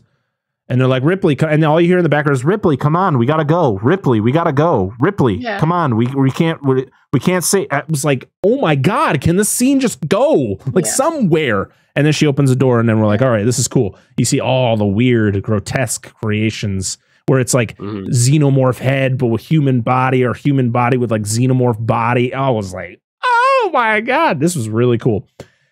And then you see, she goes around the corner and she sees one that's still alive, and it's her on a bed. It's like her arms are all, it's just like, kill me, help me, kill me, please. The arm on the right like a chicken wing side. Yeah, it literally was a wing. It was a featherless chicken wing. So weird. My favorite one though is the one. Let's see if I can find it. Not the one with the mouth and the extra mouth. It's the one, this one with the whole body is like the xenomorph, like exoskeleton. It's like human but it's flesh. Like human flesh. And Yeah. it's like up the leg and up the side. I thought that was really cool. Yeah, Until I got to the face, and then I was like, Yeah, they were weird, but they were really cool at the same time. Did we mention that she was number 8? Did we mention that? She's Ripley 8. yeah, she's And but yeah, so the way they got this shot was they had the body was an animatronic, and it was just Sigourney Weaver's head in like underneath the table. Yeah, help me! They did a good job. Kill it was me. It was a good scene. The And whole then, thing. I mean, like you said, it took a little bit to get going, but if you didn't know it was her, other than it looking like her, I mean, the chest scar should have given it away. And of course, we got to get the flamethrower. She sets this bitch seriously. ablaze. Yep. Could she Again, have not why done are it we more using conveniently? flamethrowers on a ship in space? You have This just is a shot bad her in the idea. head. Yeah, but we had to have it. There was this huge conversation about not shooting because putting a hole through the hull, but that quickly gets discarded in this movie. Yeah. So a less humane way of taking her out because she wouldn't die immediately. No, she's burning alive. Like, it's awful. How could you have not just like taken something, put it up to her head, shot, and got it over with? Would have been easier. But yet she's tortured with this whole thing because she has to light her on fire. It's a really good scene though. Sigourney Weaver kills it with her emotions in this scene. Yeah, it's a good scene. It's very good. She kills the emotion in pretty much in any scene. How she can just like switch between being like the badass, like I no one's gonna fuck with me, to like, what the hell have they been doing? Yep. But it also shows just the pure evil of this research vessel. Because like, you see the things that they've been doing, but it's like, yeah, is it bad that they're breeding xenomorphs? It's terrible. This is a bad idea. But like, then you see this and you're like, these guys are monsters. These are awful people. And she after she burns the room down, she confronts Ren, but Call pretty much convinces her not to kill him. She's so in control of that emotion. She could have literally just lit the whole ship on fire. Yeah. Yep. And just walked out of there and just snapped Ren's neck and just been like, we're done. See you later, guys. But instead, Call makes the call to not kill him, and then he continues to do stupid shit. But then we get the line from Johnner who said, I don't get it, man. Waste of ammo. Must be a chick thing. Oh, yeah, it's just Johnner being insensitive as fuck. But what she does... It fits his character. I wish... So just because of his comments that he made. They discover the room of sacrifices from the cargo that the Betty brought. But then they find just a random guy who's still alive. I guess the xenomorph hasn't popped out of his chest yet. But Ripley tells him real quick what's inside of him. And he's like, oh, great. But I love it, though. And like, he is sitting there going, what's inside? Because she's like, there's something inside of you. What's inside me? And he asks it like 10 times, but no one will answer him. And he's like, what's inside? What's in fucking inside me? Yes. And so Ripley tells him. Arguing. Mm-hmm. And Ripley tells him exactly what it is. And he goes, well, who are you? And she goes, I'm the monster's mother. And I was like, that's a good line right there. Yeah. That's a good line. Well, I guess that xenomorph is a little bit longer in the oven, so. Hey, so when you get pregnant, you never know when baby's coming. They tell you what, average time is, but, could be early, could be later. It's true. That's very true. Just stay. It's warm. So they need to travel through the ship in ways that Vreese can't use his wheelchair, so he's got to be strapped down to the back of Christie. And they got to go down into these cooling tanks that are filling up with water. And so they get to go for a swim. And there's the kitchen. Yep. And there's a quick conversation between what the hell is his name? It's the soldier there, Despacito. Gotcha. That's what I was about to say. Despacito. Yeah, that guy. And him and Christie have the conversation about the disposables. I guess it's a gun that can shoot under. They're really good. They're really like sleek too. Also, I forgot to mention back in the scene where they're being held because Call got caught with Ripley, and they tell Christie to put down his guns. He's like, I can't. They're attached to me. I can't put them down. Yeah. Then you get the cool ricochet shot. I like Christie because Christie reminds me of the ones from Lego Star Wars where you have to find the ricochet point. Oh, yeah. In your missions. Yep. That's Han Solo and Chewie do it. So they encounter some xenomorphs under the water, and I actually like these shots of the xenomorphs swimming. I thought it was cool. Yeah, how they kind of I'm like holding my breath as it's going. I'm like, oh gosh, I gotta breathe. You know they have to breathe. This is one of the scenes I very vividly remember from seeing it as a kid. Like I walked downstairs, you know, when my parents were watching this. I very vividly remember this. Apparently, Ron Perlman almost drowned. Almost drowned. Yeah. I'm like, I don't blame you. I would have too. And you get a cool rocket shot from underwater by Johnner. Oh yeah, that blows. I like how the one avoids it and the other one's like, "Oh fuck," blows up. Yeah, but no, not Elgin's girl. Not that Xeno wanted her booty cheeks. He's like, that guy got her. My turn. She's like, no. I knew what was gonna happen though, because she didn't want to go under in the first place. No, she's like prepping herself. Like you can hear her just making the noise like. Oh. Yeah. Well, and then also, is it ironic that she got grabbed by the foot? Is this supposed to be like a callback? But dude, honestly, like, my turn to give you a good foot massage, baby. Lamest. I know how to foot massage you. I got these big old claws. These little, I get those little feet. It's gangling salad fingers. Rusty spoons. Yeah, exactly. Yes. So what I was gonna say is she has the lamest fucking kill. Yeah, she just dies off screen pretty much. Yeah, it was so slow too. They did it like slow motion. She gets like sucked in. Like we're supposed to care. Like, oh, look at all this character development. Well, the thing is they don't kill. One of the worst ones. I don't think she. So like a lot of the people, they don't die initially. They always get sent to be like part of the. Yeah. Part of the whole like nest or whatever it is. Yeah. To yield more alien. Mm-hmm. And so they finally make it to like this membrane section, and you of course you see them trying to bust through it, and then you see all the eggs above it. You're like, oh, not a good idea. Probably should go somewhere else. And then Ripley's like, I'm a Terminator, and just rips it open, and then immediately gets a face hugger to the face. Yep, she did. It's true. See, Wing Wong. Somebody had to get it. Elgin's girlfriend has enough space. They probably could have laid a few eggs. It's all in her booty cheeks. 2 in the cheeks. Yeah, that's right. 1 in the chest, 2 in the cheeks. Oh, did you imagine listening to our show and all the booty cheek talk? I mean, it worse than anything else we talk about. So, yeah, we get another ricochet shot by Christy with the rockets, or with the grenades, I guess. And it blows up the eggs. One of them actually goes in an egg, and then the other one lands next to it. Like, it just like eats it. Is this a basketball? Was that a basketball reference? Was this a callback? I'm sorry. I don't know. So you get the scene where they escape up the ladders, and Ren can't get the door open, so he asks Call for a gun so he could shoot it, but then he's like, "Oh, you're too trusting." And then he shoots Call, and you're like, no, not Winona Ryder. And this is when Christy gets a face full of acid because the xenomorph spits acid in his face.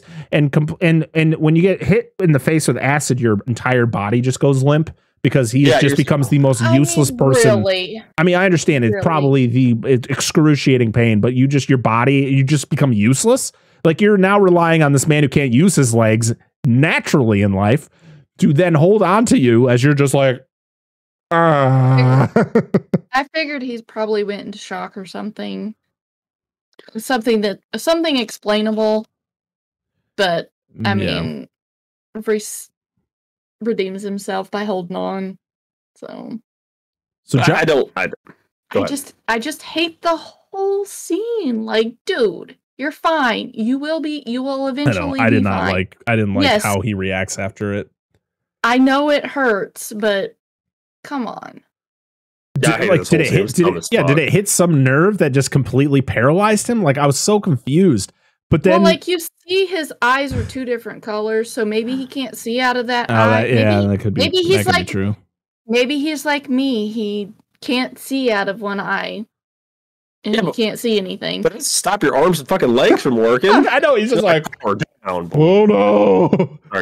But then Johnner hangs upside down, which Ron Perlman did himself.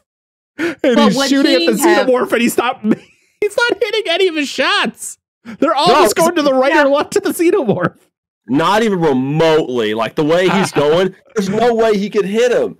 He would hit the, Christy and... Oh, it was hilarious. Also, Ron Perlman fucking destroyed his knees. I heard about that. Doing this shot because he did pretty much all of his own stunts in this movie. I mean, I could see. I mean, he's hanging by his legs on the rungs of a ladder. Yeah, it's not easy.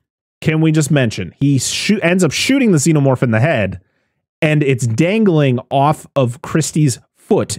Christy, move your goddamn foot just a fucking inch. Just wiggle it a little bit.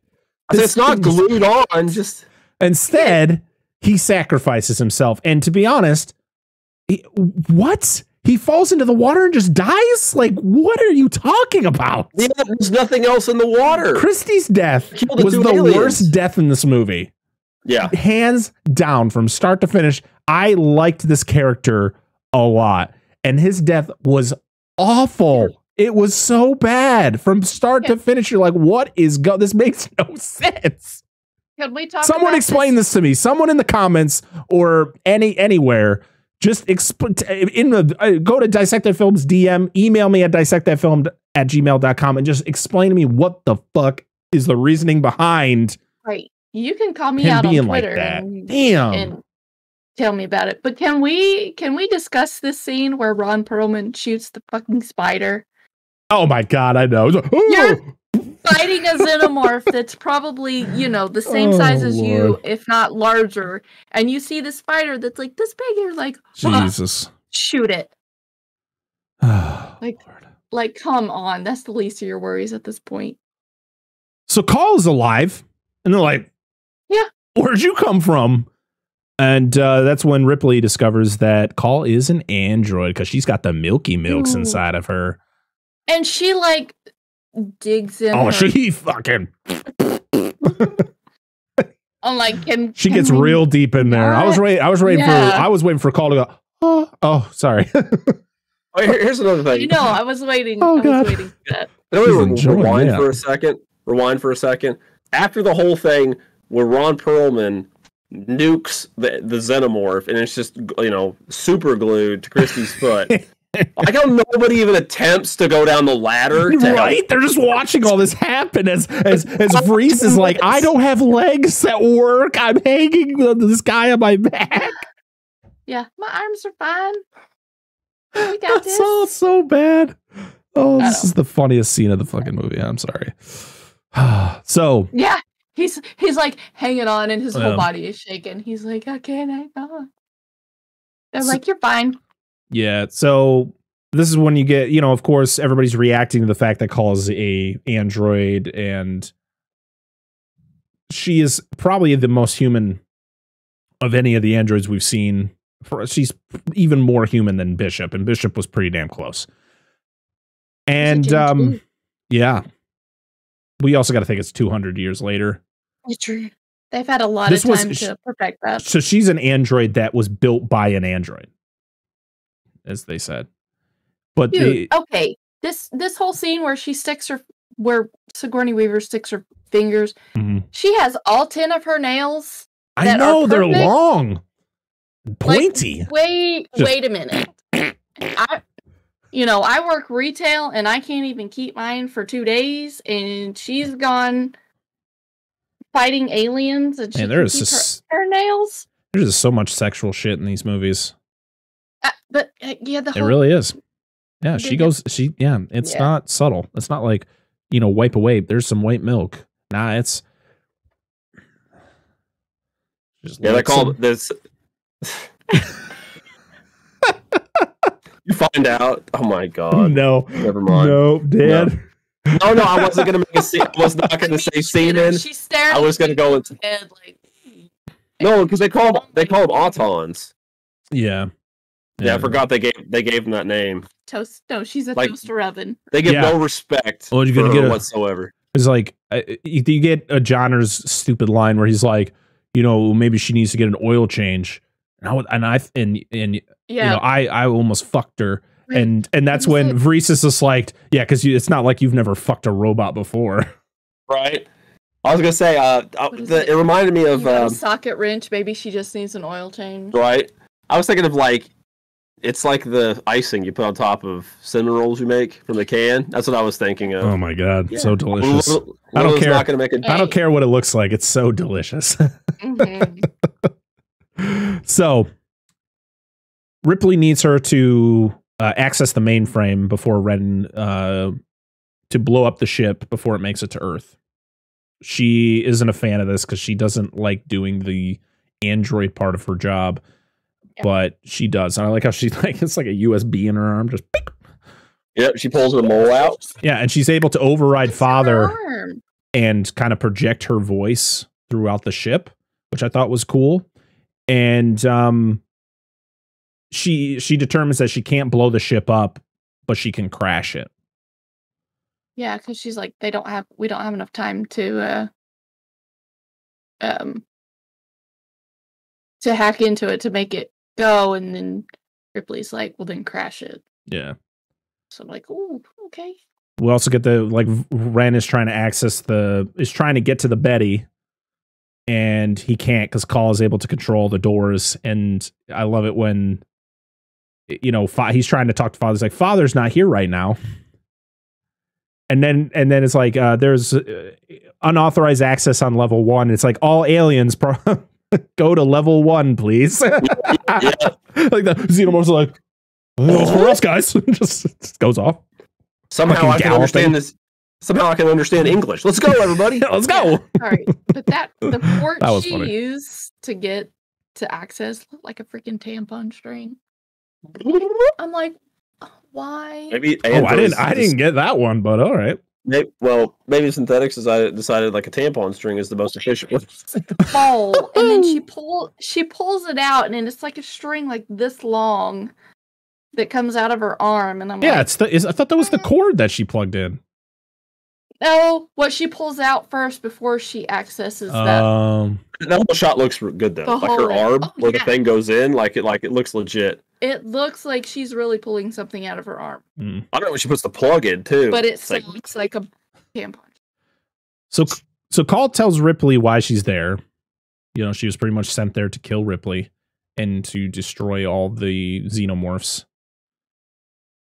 And she asks Ripley about, like, does she remember her past life?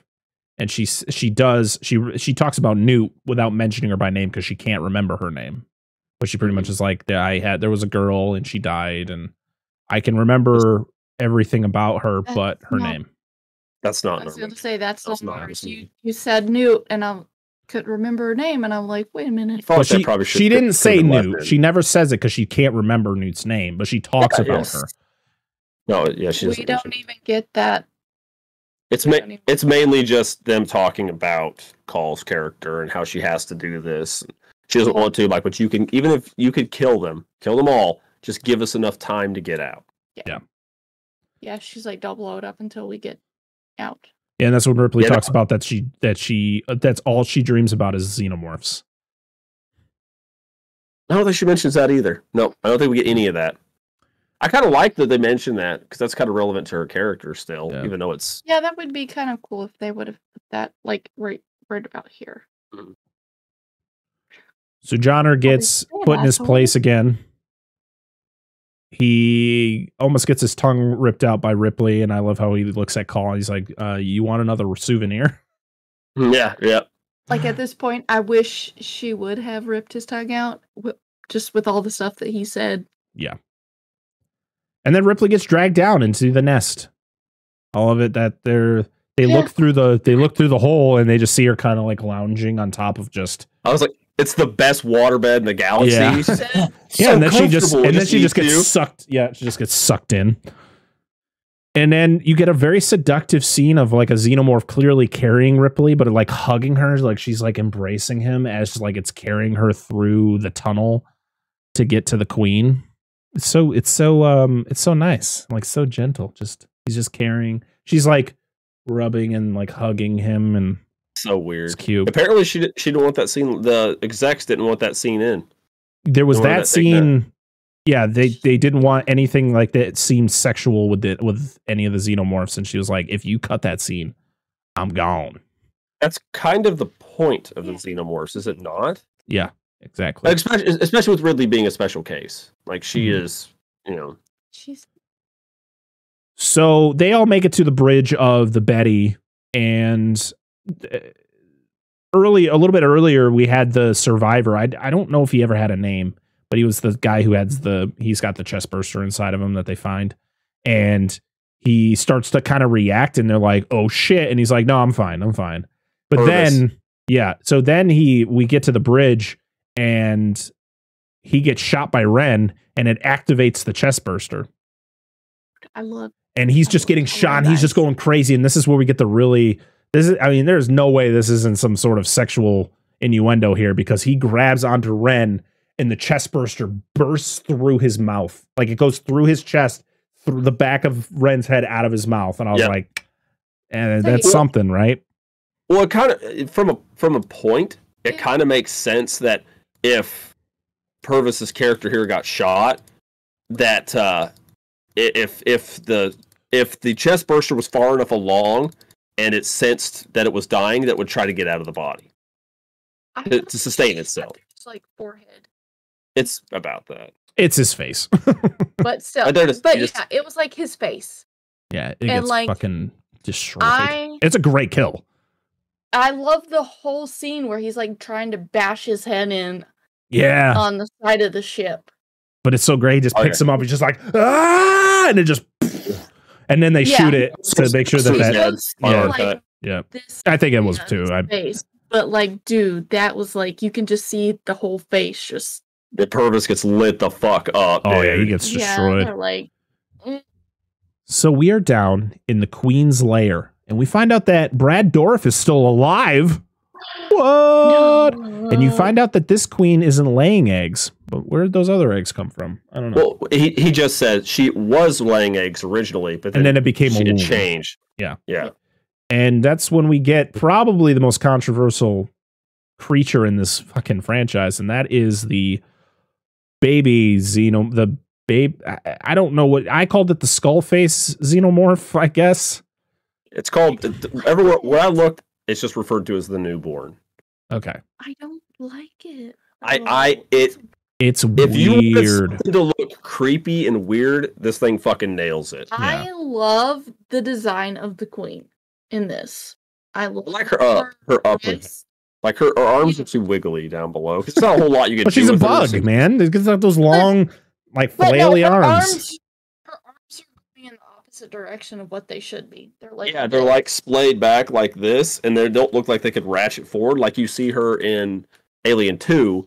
How they are built. You just call it Alien 2? Aliens is. It is Alien 2. It's the second Alien. Aliens, I meant. Face and her crest. But what's her big arms? Like her primary... She was definitely way different than the queen from Aliens. The head's about right, but the body she's not as big. She's not... I don't even think she's remotely as big as the queen from Aliens. The queen in Aliens is massive. Everything past this, I'm like... Yeah, this was when it got real weird. And so weird. The newborn just rips the freaking queen's upper jaw off, kills it, and it's like the whole top of her face. Yeah, it just rips it right off, and then just is like, all right, it's my turn. Why? The thing I don't understand is during this. See, this is the concept. Yes. Is interesting. I get what they're going for. Yeah, I don't mind the design because it's creepy and weird and looks gross, and that's cool. If that's what you're going for, bam, they nailed it with this fucking design. And when it happens, he's like, "Oh no!" Because it's got it's got eye sockets and they're super recessed, but there's fucking eyes. You can see eyeballs back there. Yeah, it's weird as shit. And you can see it blinking. But it's got humanoid style teeth. Yep, and it doesn't have the xenomorph tongue. It just has a tongue. Mm-hmm. Yeah. So, and it's got what looks like should be part of a nose, like it should connect, but it's just open. And there's that little flap. It's you not having that nose. It's cartilage and it's skull. Nose. It's a skull. It's just it's a skull face. That's why I call it the skull face xenomorph, because it's literally what it looks like. Yeah, it's a weird ass design, man. I don't hate it, but it throws this movie into a weird. But I mean. I guess it shouldn't throw it off into that weird of a direction because you see that they've been cloning, Ripley with the xenomorph DNA to get these creatures, and this is just another one. This is all this is. This is just another clone because they've just been using the queen as a way of giving birth to all these things. Yeah, and it's this thing reminds me a lot of what we saw in the tubes. She doesn't want to look in the I-7 office with like that's what it reminds me of. Yeah. But the thing is, though, what I don't understand is why. I get the fact that when they mixed, Ripley has part of the alien, like she's stronger, she's faster, she's got senses that she shouldn't have, like where she just kind of like gets close to things, like they have that extra sensory perception that humans don't normally have.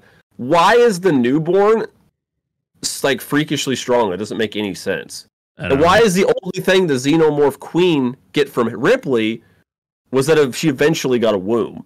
Yeah, you would assume that the alien, the newborn, would be weaker because it's going to take on attributes of humanity, which are not as strong as the xenomorphs. Yeah. But if they can control what she gets with the cloning process, which should, in theory, they should be able to give it the stronger attributes. Well, I mean, clearly, maybe they can't control what it looks like, but they can control what it gets as far as... well, clearly they can't control what it looks like because they failed many times. And especially that, like, the whole scene where it licks her face. Yeah. Like, because he recognized you as its mother. I mean, yeah, well, with her being the 8th experiment, clearly this isn't like the final product it was intended to be, because Ripley wouldn't act this way, for one. Yeah. She wouldn't still have her memories. So this is all, literally, this is just some fruition of the experiment that's just not perfected. Yeah. Yes, weird design, though. I dig it. So Ripley gets recognized as the mom, so she gives her a little licky. And then Brad gets his head ripped in half. Fucking bites his head. Yeah.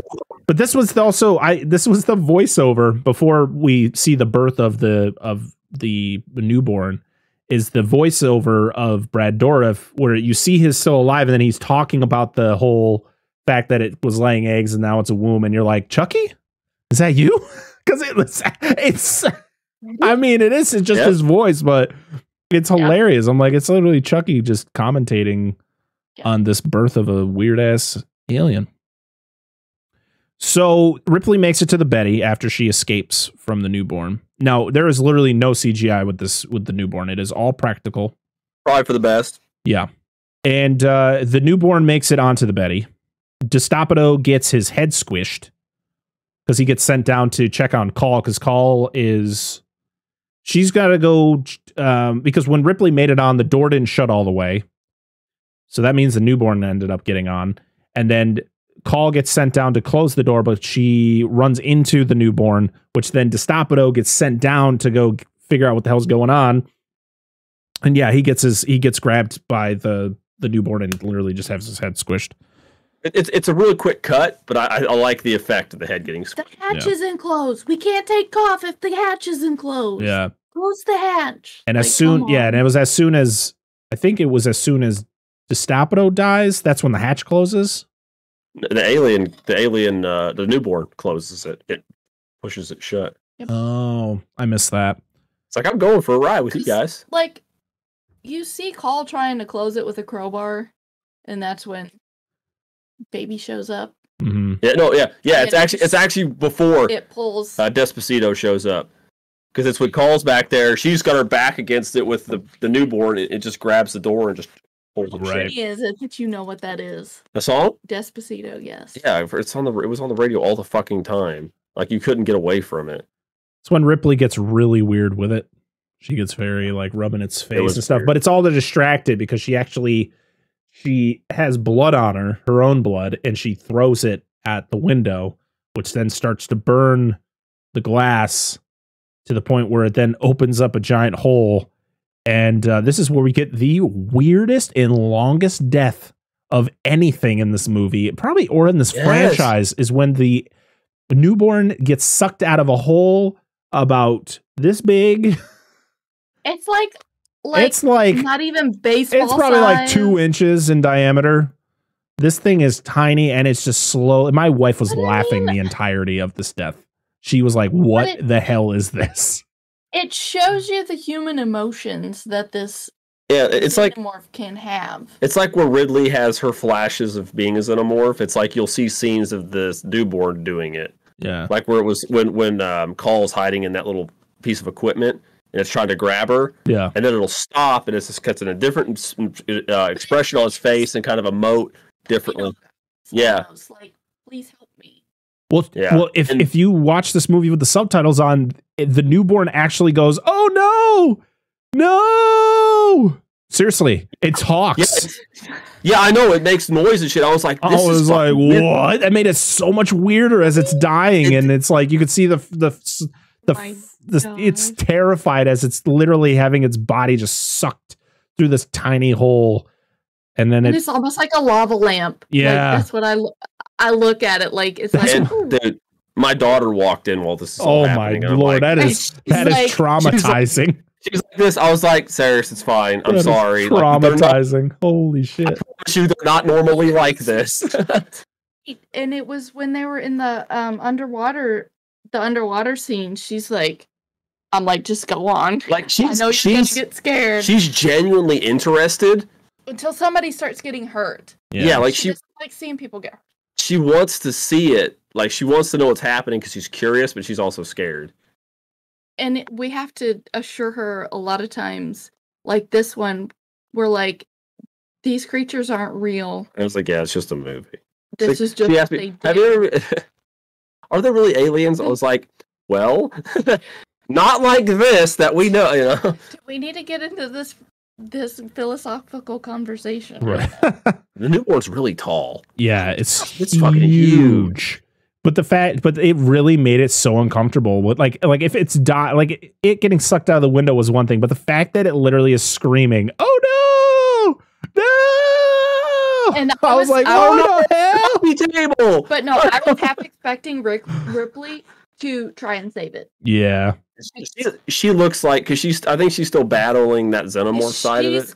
Having that conflict in her head, like that's what she gets. And then I'm like, she's not gonna, because she has that look on her face, like, no, I can't. No, because she rubs her hand inside the baby's mouth, and it cuts her hand open. That's when she sees blood. Right. Yeah. Yeah. It wasn't intended to do that. She's just trying to love on it, and she cuts her hand by mistake. Start like penny sized, and then it just cracked. Like, somehow just goes. Woo. Yeah. Well, I mean, I don't know how all this worked, but this is like very dramatic decompression.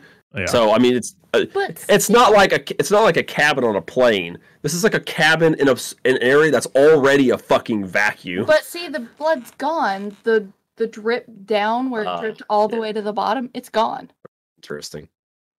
Oh, this is where we're like the pipe. We're like Twister. Quick, strap onto the pipe. How deep do these pipes go? It's Twister in space. Literally what we were talking about. What's the movie? I mean, that movie came out a year before this one, so. It's Winona Ryder's character straps herself in and is like. Oh. We also see the very weird CG pieces of the newborn flying through space. So we then see that the Auriga crashing into the Earth. Yeah, it's nasty. And the Betty goes through Earth's atmosphere, and they make it. And Johnner smooches Bryce. Big old smooch. Big old Ron Perlman smooch. And Earth is not looking great, by the way. Earth looks pretty shitty. You see, we're in Paris. Oh yeah, that's right. Yeah, that's right. I forgot. Yeah, he gives Bryce, and like give him a smooch on the cheek. Oh no, he kisses him on the lips. That was another version. Yeah, he literally grabs him by the side of the face and gives him a big old kiss. Right there. Oh, it's right there. That's right there. He's like grabs him by the neck, and he's like, yeah. Bryce is just like, and he looks like he needs a stiff drink. Yeah, and this is the first time we ever see Ripley on Earth. Yep, that's true. It's actually the first time we ever are on Earth in this franchise. It's only for 30 seconds, but we also see the Earth is in rough shape. We see the Eiffel Tower in the distance; it's crumbling. The whole all of Paris is looking not so good. We don't get that in our version. Well, that's it. They actually talk about how beautiful Earth is. Even though the whole time Ron Perlman's calling it shit. Yeah. Call's never seen Earth, I'm assuming. And no, she says she's never seen it. Yeah, she says this is my first time on Earth. And Ripley goes, it's mine too. Well, she says, don't sound so disappointed. Oh, you got a different. I guess because I think it's her. I think it's her memories. It's her remembering Ripley. Yeah. Yeah. And she's like, it's beautiful. And they're like, yeah, and that's the end. Or said it's been like a long time or something like that. That's what Ripley said. But yeah, that's it. That's the Alien Resurrection from 1997. And the end of the Sigourney Weaver saga. Mm-hmm. All right. Well, now that we're done talking about the movie, let's talk about the comments that you all left to us on Twitter and Instagram about this movie. We do this every week, so make sure to check, to follow us on Twitter and Instagram in order to leave us comments that we will read on the show. So our first comment on Twitter is from So Wizard Podcast. It says, it's shit. I remember seeing it in theaters with my girlfriend, now wife, and we both hated it. I try not to read the comments before people come in, but that one pop up. It's like, it's shit. That comment spoke to me because that sounds like something I was like, shit. Like, I love that. Good on you. Our next one is from @Perpetual Cinema. It says, great movie. It is to sci-fi what Scream was to slashers. A true genre film with an undertone of a wink and a nod. All right. I like we're on like both sides of the fence here. I'm glad they really enjoy it. Our next one is from Vic's Movies Den. Oh, Jesus. @Vic's Movie Den. Reading is hard, guys. Didn't get better with age. The more I revisited it, the more I grew to dislike it despite Weaver being back. All right. We are literally going down to up to down. Let's see where we're going next. Our next comment is from @MoviesDays or Movies for Days. Easily the least good of the four, but a generally fun time if you're down. Feels like a proto-Firefly, but with a xenomorph. Well, I think didn't Joss Whedon write Firefly? He did. Okay. Yep. So that makes a lot of sense. The ship is a nice tactile set with real variety. Plus there's a Ron Perlman, a Brad Dourif, a Don Hedaya, and a Michael Wincott. All right. A wild Michael Wincott. Yes. And our final comment on Twitter is from Glorious Schlock. Love it. It says, disappointing end to an interesting set of movies. Alien and Aliens are modern classics. And Alien 3 gave us David Fincher as a director, even though he despises that movie. But nothing really stuck with Resurrection. They didn't say that part. I added that in. But nothing really stuck from Resurrection. All right. Thank you to everybody who commented on Twitter. Now we are going to read the comments from Instagram. I think we just... Oh, we only had one. It was from @Ty the Blockbuster Daddy. So as I said, we record these a lot. We're recording these in advance. So Hack the Movies episode on this will be out tomorrow as a recording. But when you hear our episode, it would have been out last week. So I didn't listen to. I don't know what Hack the Movies said yet. So it didn't. Create any opinions. Yeah. But it was Ty the Blockbuster Daddy on Instagram said, getting ready for Hack the Movies on Monday. And I said, yes, but ours is coming out later. So yes, we didn't copy them. I'm sorry. It's just the way it falls. We respect. Listen, why we released our Aliens episode literally the day before another amazing podcast released their Aliens episode. Sometimes shit just happens. But thank you to everybody who left a comment on Twitter and Instagram. Make sure to leave a comment when you see. I posted the day before we record, so make sure to leave your comments. All right. In a couple weeks, we'll venture back into this franchise. Well, if some say it's not part of this franchise, some say it is part of the franchise. We're going to be venturing into the world of Alien versus Predator. Which is not my first time seeing this one. Actually, I do want to point something out. There's actually a different cut of this movie that at the very end, instead of Sigourney Weaver, blooding the thing to kill the newborn, Busta Rhymes actually jumps out of nowhere and he's like, trick or treat, motherfucker, and it beats its ass. Which that movie would come out, I think, wasn't that movie 2001? Alien or Halloween Resurrection? So we're ahead of its time. This is when he first shows up. Yeah, this is his first appearance. Oh Lord! But yeah, we're gonna be He's in just a. hiding in the ship somewhere. He is. He was in Space Ghost. He got high sucking on the pipes. Oh He's my like- God! So yeah, in a couple weeks, we're gonna be venturing into 2004's Alien vs. Predator, directed by Paul W.S. Anderson of Mortal Kombat and Resident Evil fame. Next week, Event Horizon. Oh, and Event Horizon. Yep. Is it bad that I had watched Alien versus Predator before I watched Alien? That's fine. You've already watched it. You fixed it. It is what it is. That's just how some people. It doesn't really. It doesn't really matter. You gotta get the bad ones out of the way before you get to the good. Yep. Also, they don't really connect to those movies. They're in Not their own really. universe, kind of. I mean, So I knew about Alien, and I'm like Victor. I looked up stuff. I was the Cliff Notes version of everything because I couldn't watch it. So I'm like, oh, I'm gonna do research on it before. I played Alien versus Predator on the Super Nintendo. this is where we get the beefiest predators of all the predators you'll ever see in any of the movies. These predators are fucking roided through. And they suck. They are awful. But They we'll get to that in a couple weeks because next week we have a special guest joining us. He's returning after a very long time. It feels like he was our very first guest on this show.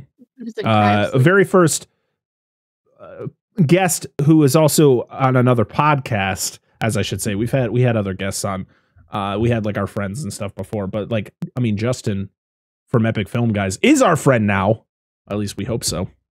He's going to come join us next week for episode 93, but we don't know what we're covering yet. This is going to be a surprise, which is going to be fun.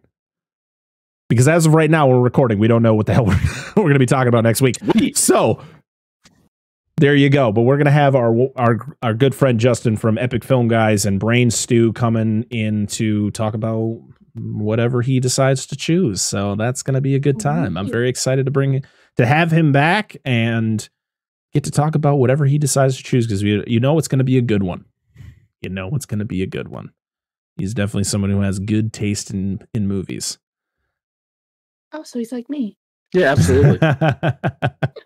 Just kidding. Yeah, so make sure to, throughout the week, make sure to check out our whatever. We're recording a lot of episodes ahead of time, so I couldn't tell you what episode of The Last of Us is out, but there is a episode of a review of whatever the latest episode of The Last of Us is at this moment. So check that out earlier in the week. I can't tell you who's on it because I don't know. Future recordings. Also, our good friends over at Hack the Movies also just released a review last week on Alien Resurrection. And I know our good friend Joe Lascola is a guest on that episode. So make sure to go check out Hack the Movies episode of Alien Resurrection. It's always going to be a good time. You should watch it. I can't. You need to. It's so good. I'm sure it is. Hack the Movies is a great podcast. And of course, when Joe's also on the podcast, it makes it even better. And I know, it's just they've had great reviews on all of the Alien movies. So I want Tony from Hack the Movies to invite me on to talk about kaiju stuff. Though I've never listened to any of his stuff. Well, you should So start. it's not Start right now. I'm trying to get caught up. I got so many podcasts I listen to. Yeah, tell me. But before this hits 2 hours, we're going to get going. So I hope you all have a wonderful week. Thank you so much for all the support you guys share. Make sure to like, comment, and subscribe on the video on YouTube if you watch over there. Or even if you don't watch us over there, go over to YouTube and like, comment, and subscribe to our channel. It's pretty cool. Where we do our live shows. Yes, that's where we do our live shows. Also, thank you for all the downloads that you guys are doing. We're killing it, and it's all because of you. So make sure wherever you listen to us, make sure to, if you can rate us 5 stars or whatever you think we deserve. And if you listen to us on Apple Podcasts, Good Pods, or wherever you can leave a review, please do. It helps us out. It gets us into more people's ears, and we want to be in more people's ears because we think we're doing a pretty good job over here, and hopefully you guys are too. So thank you for all the support. We appreciate you. We got a lot of things going on. very, very soon. I'm very excited. So stay tuned and we'll see y'all again next time. So until then, I am Brett Parker. That is Dan and Angela of DNA Gaming. We are Dissect That Film. And this has been the Dissect That Film podcast, episode 92. Make sure to go down in the description if you want to follow us anywhere. You know, we're all down there. You know where we are. All right. Bye, everybody. Bye.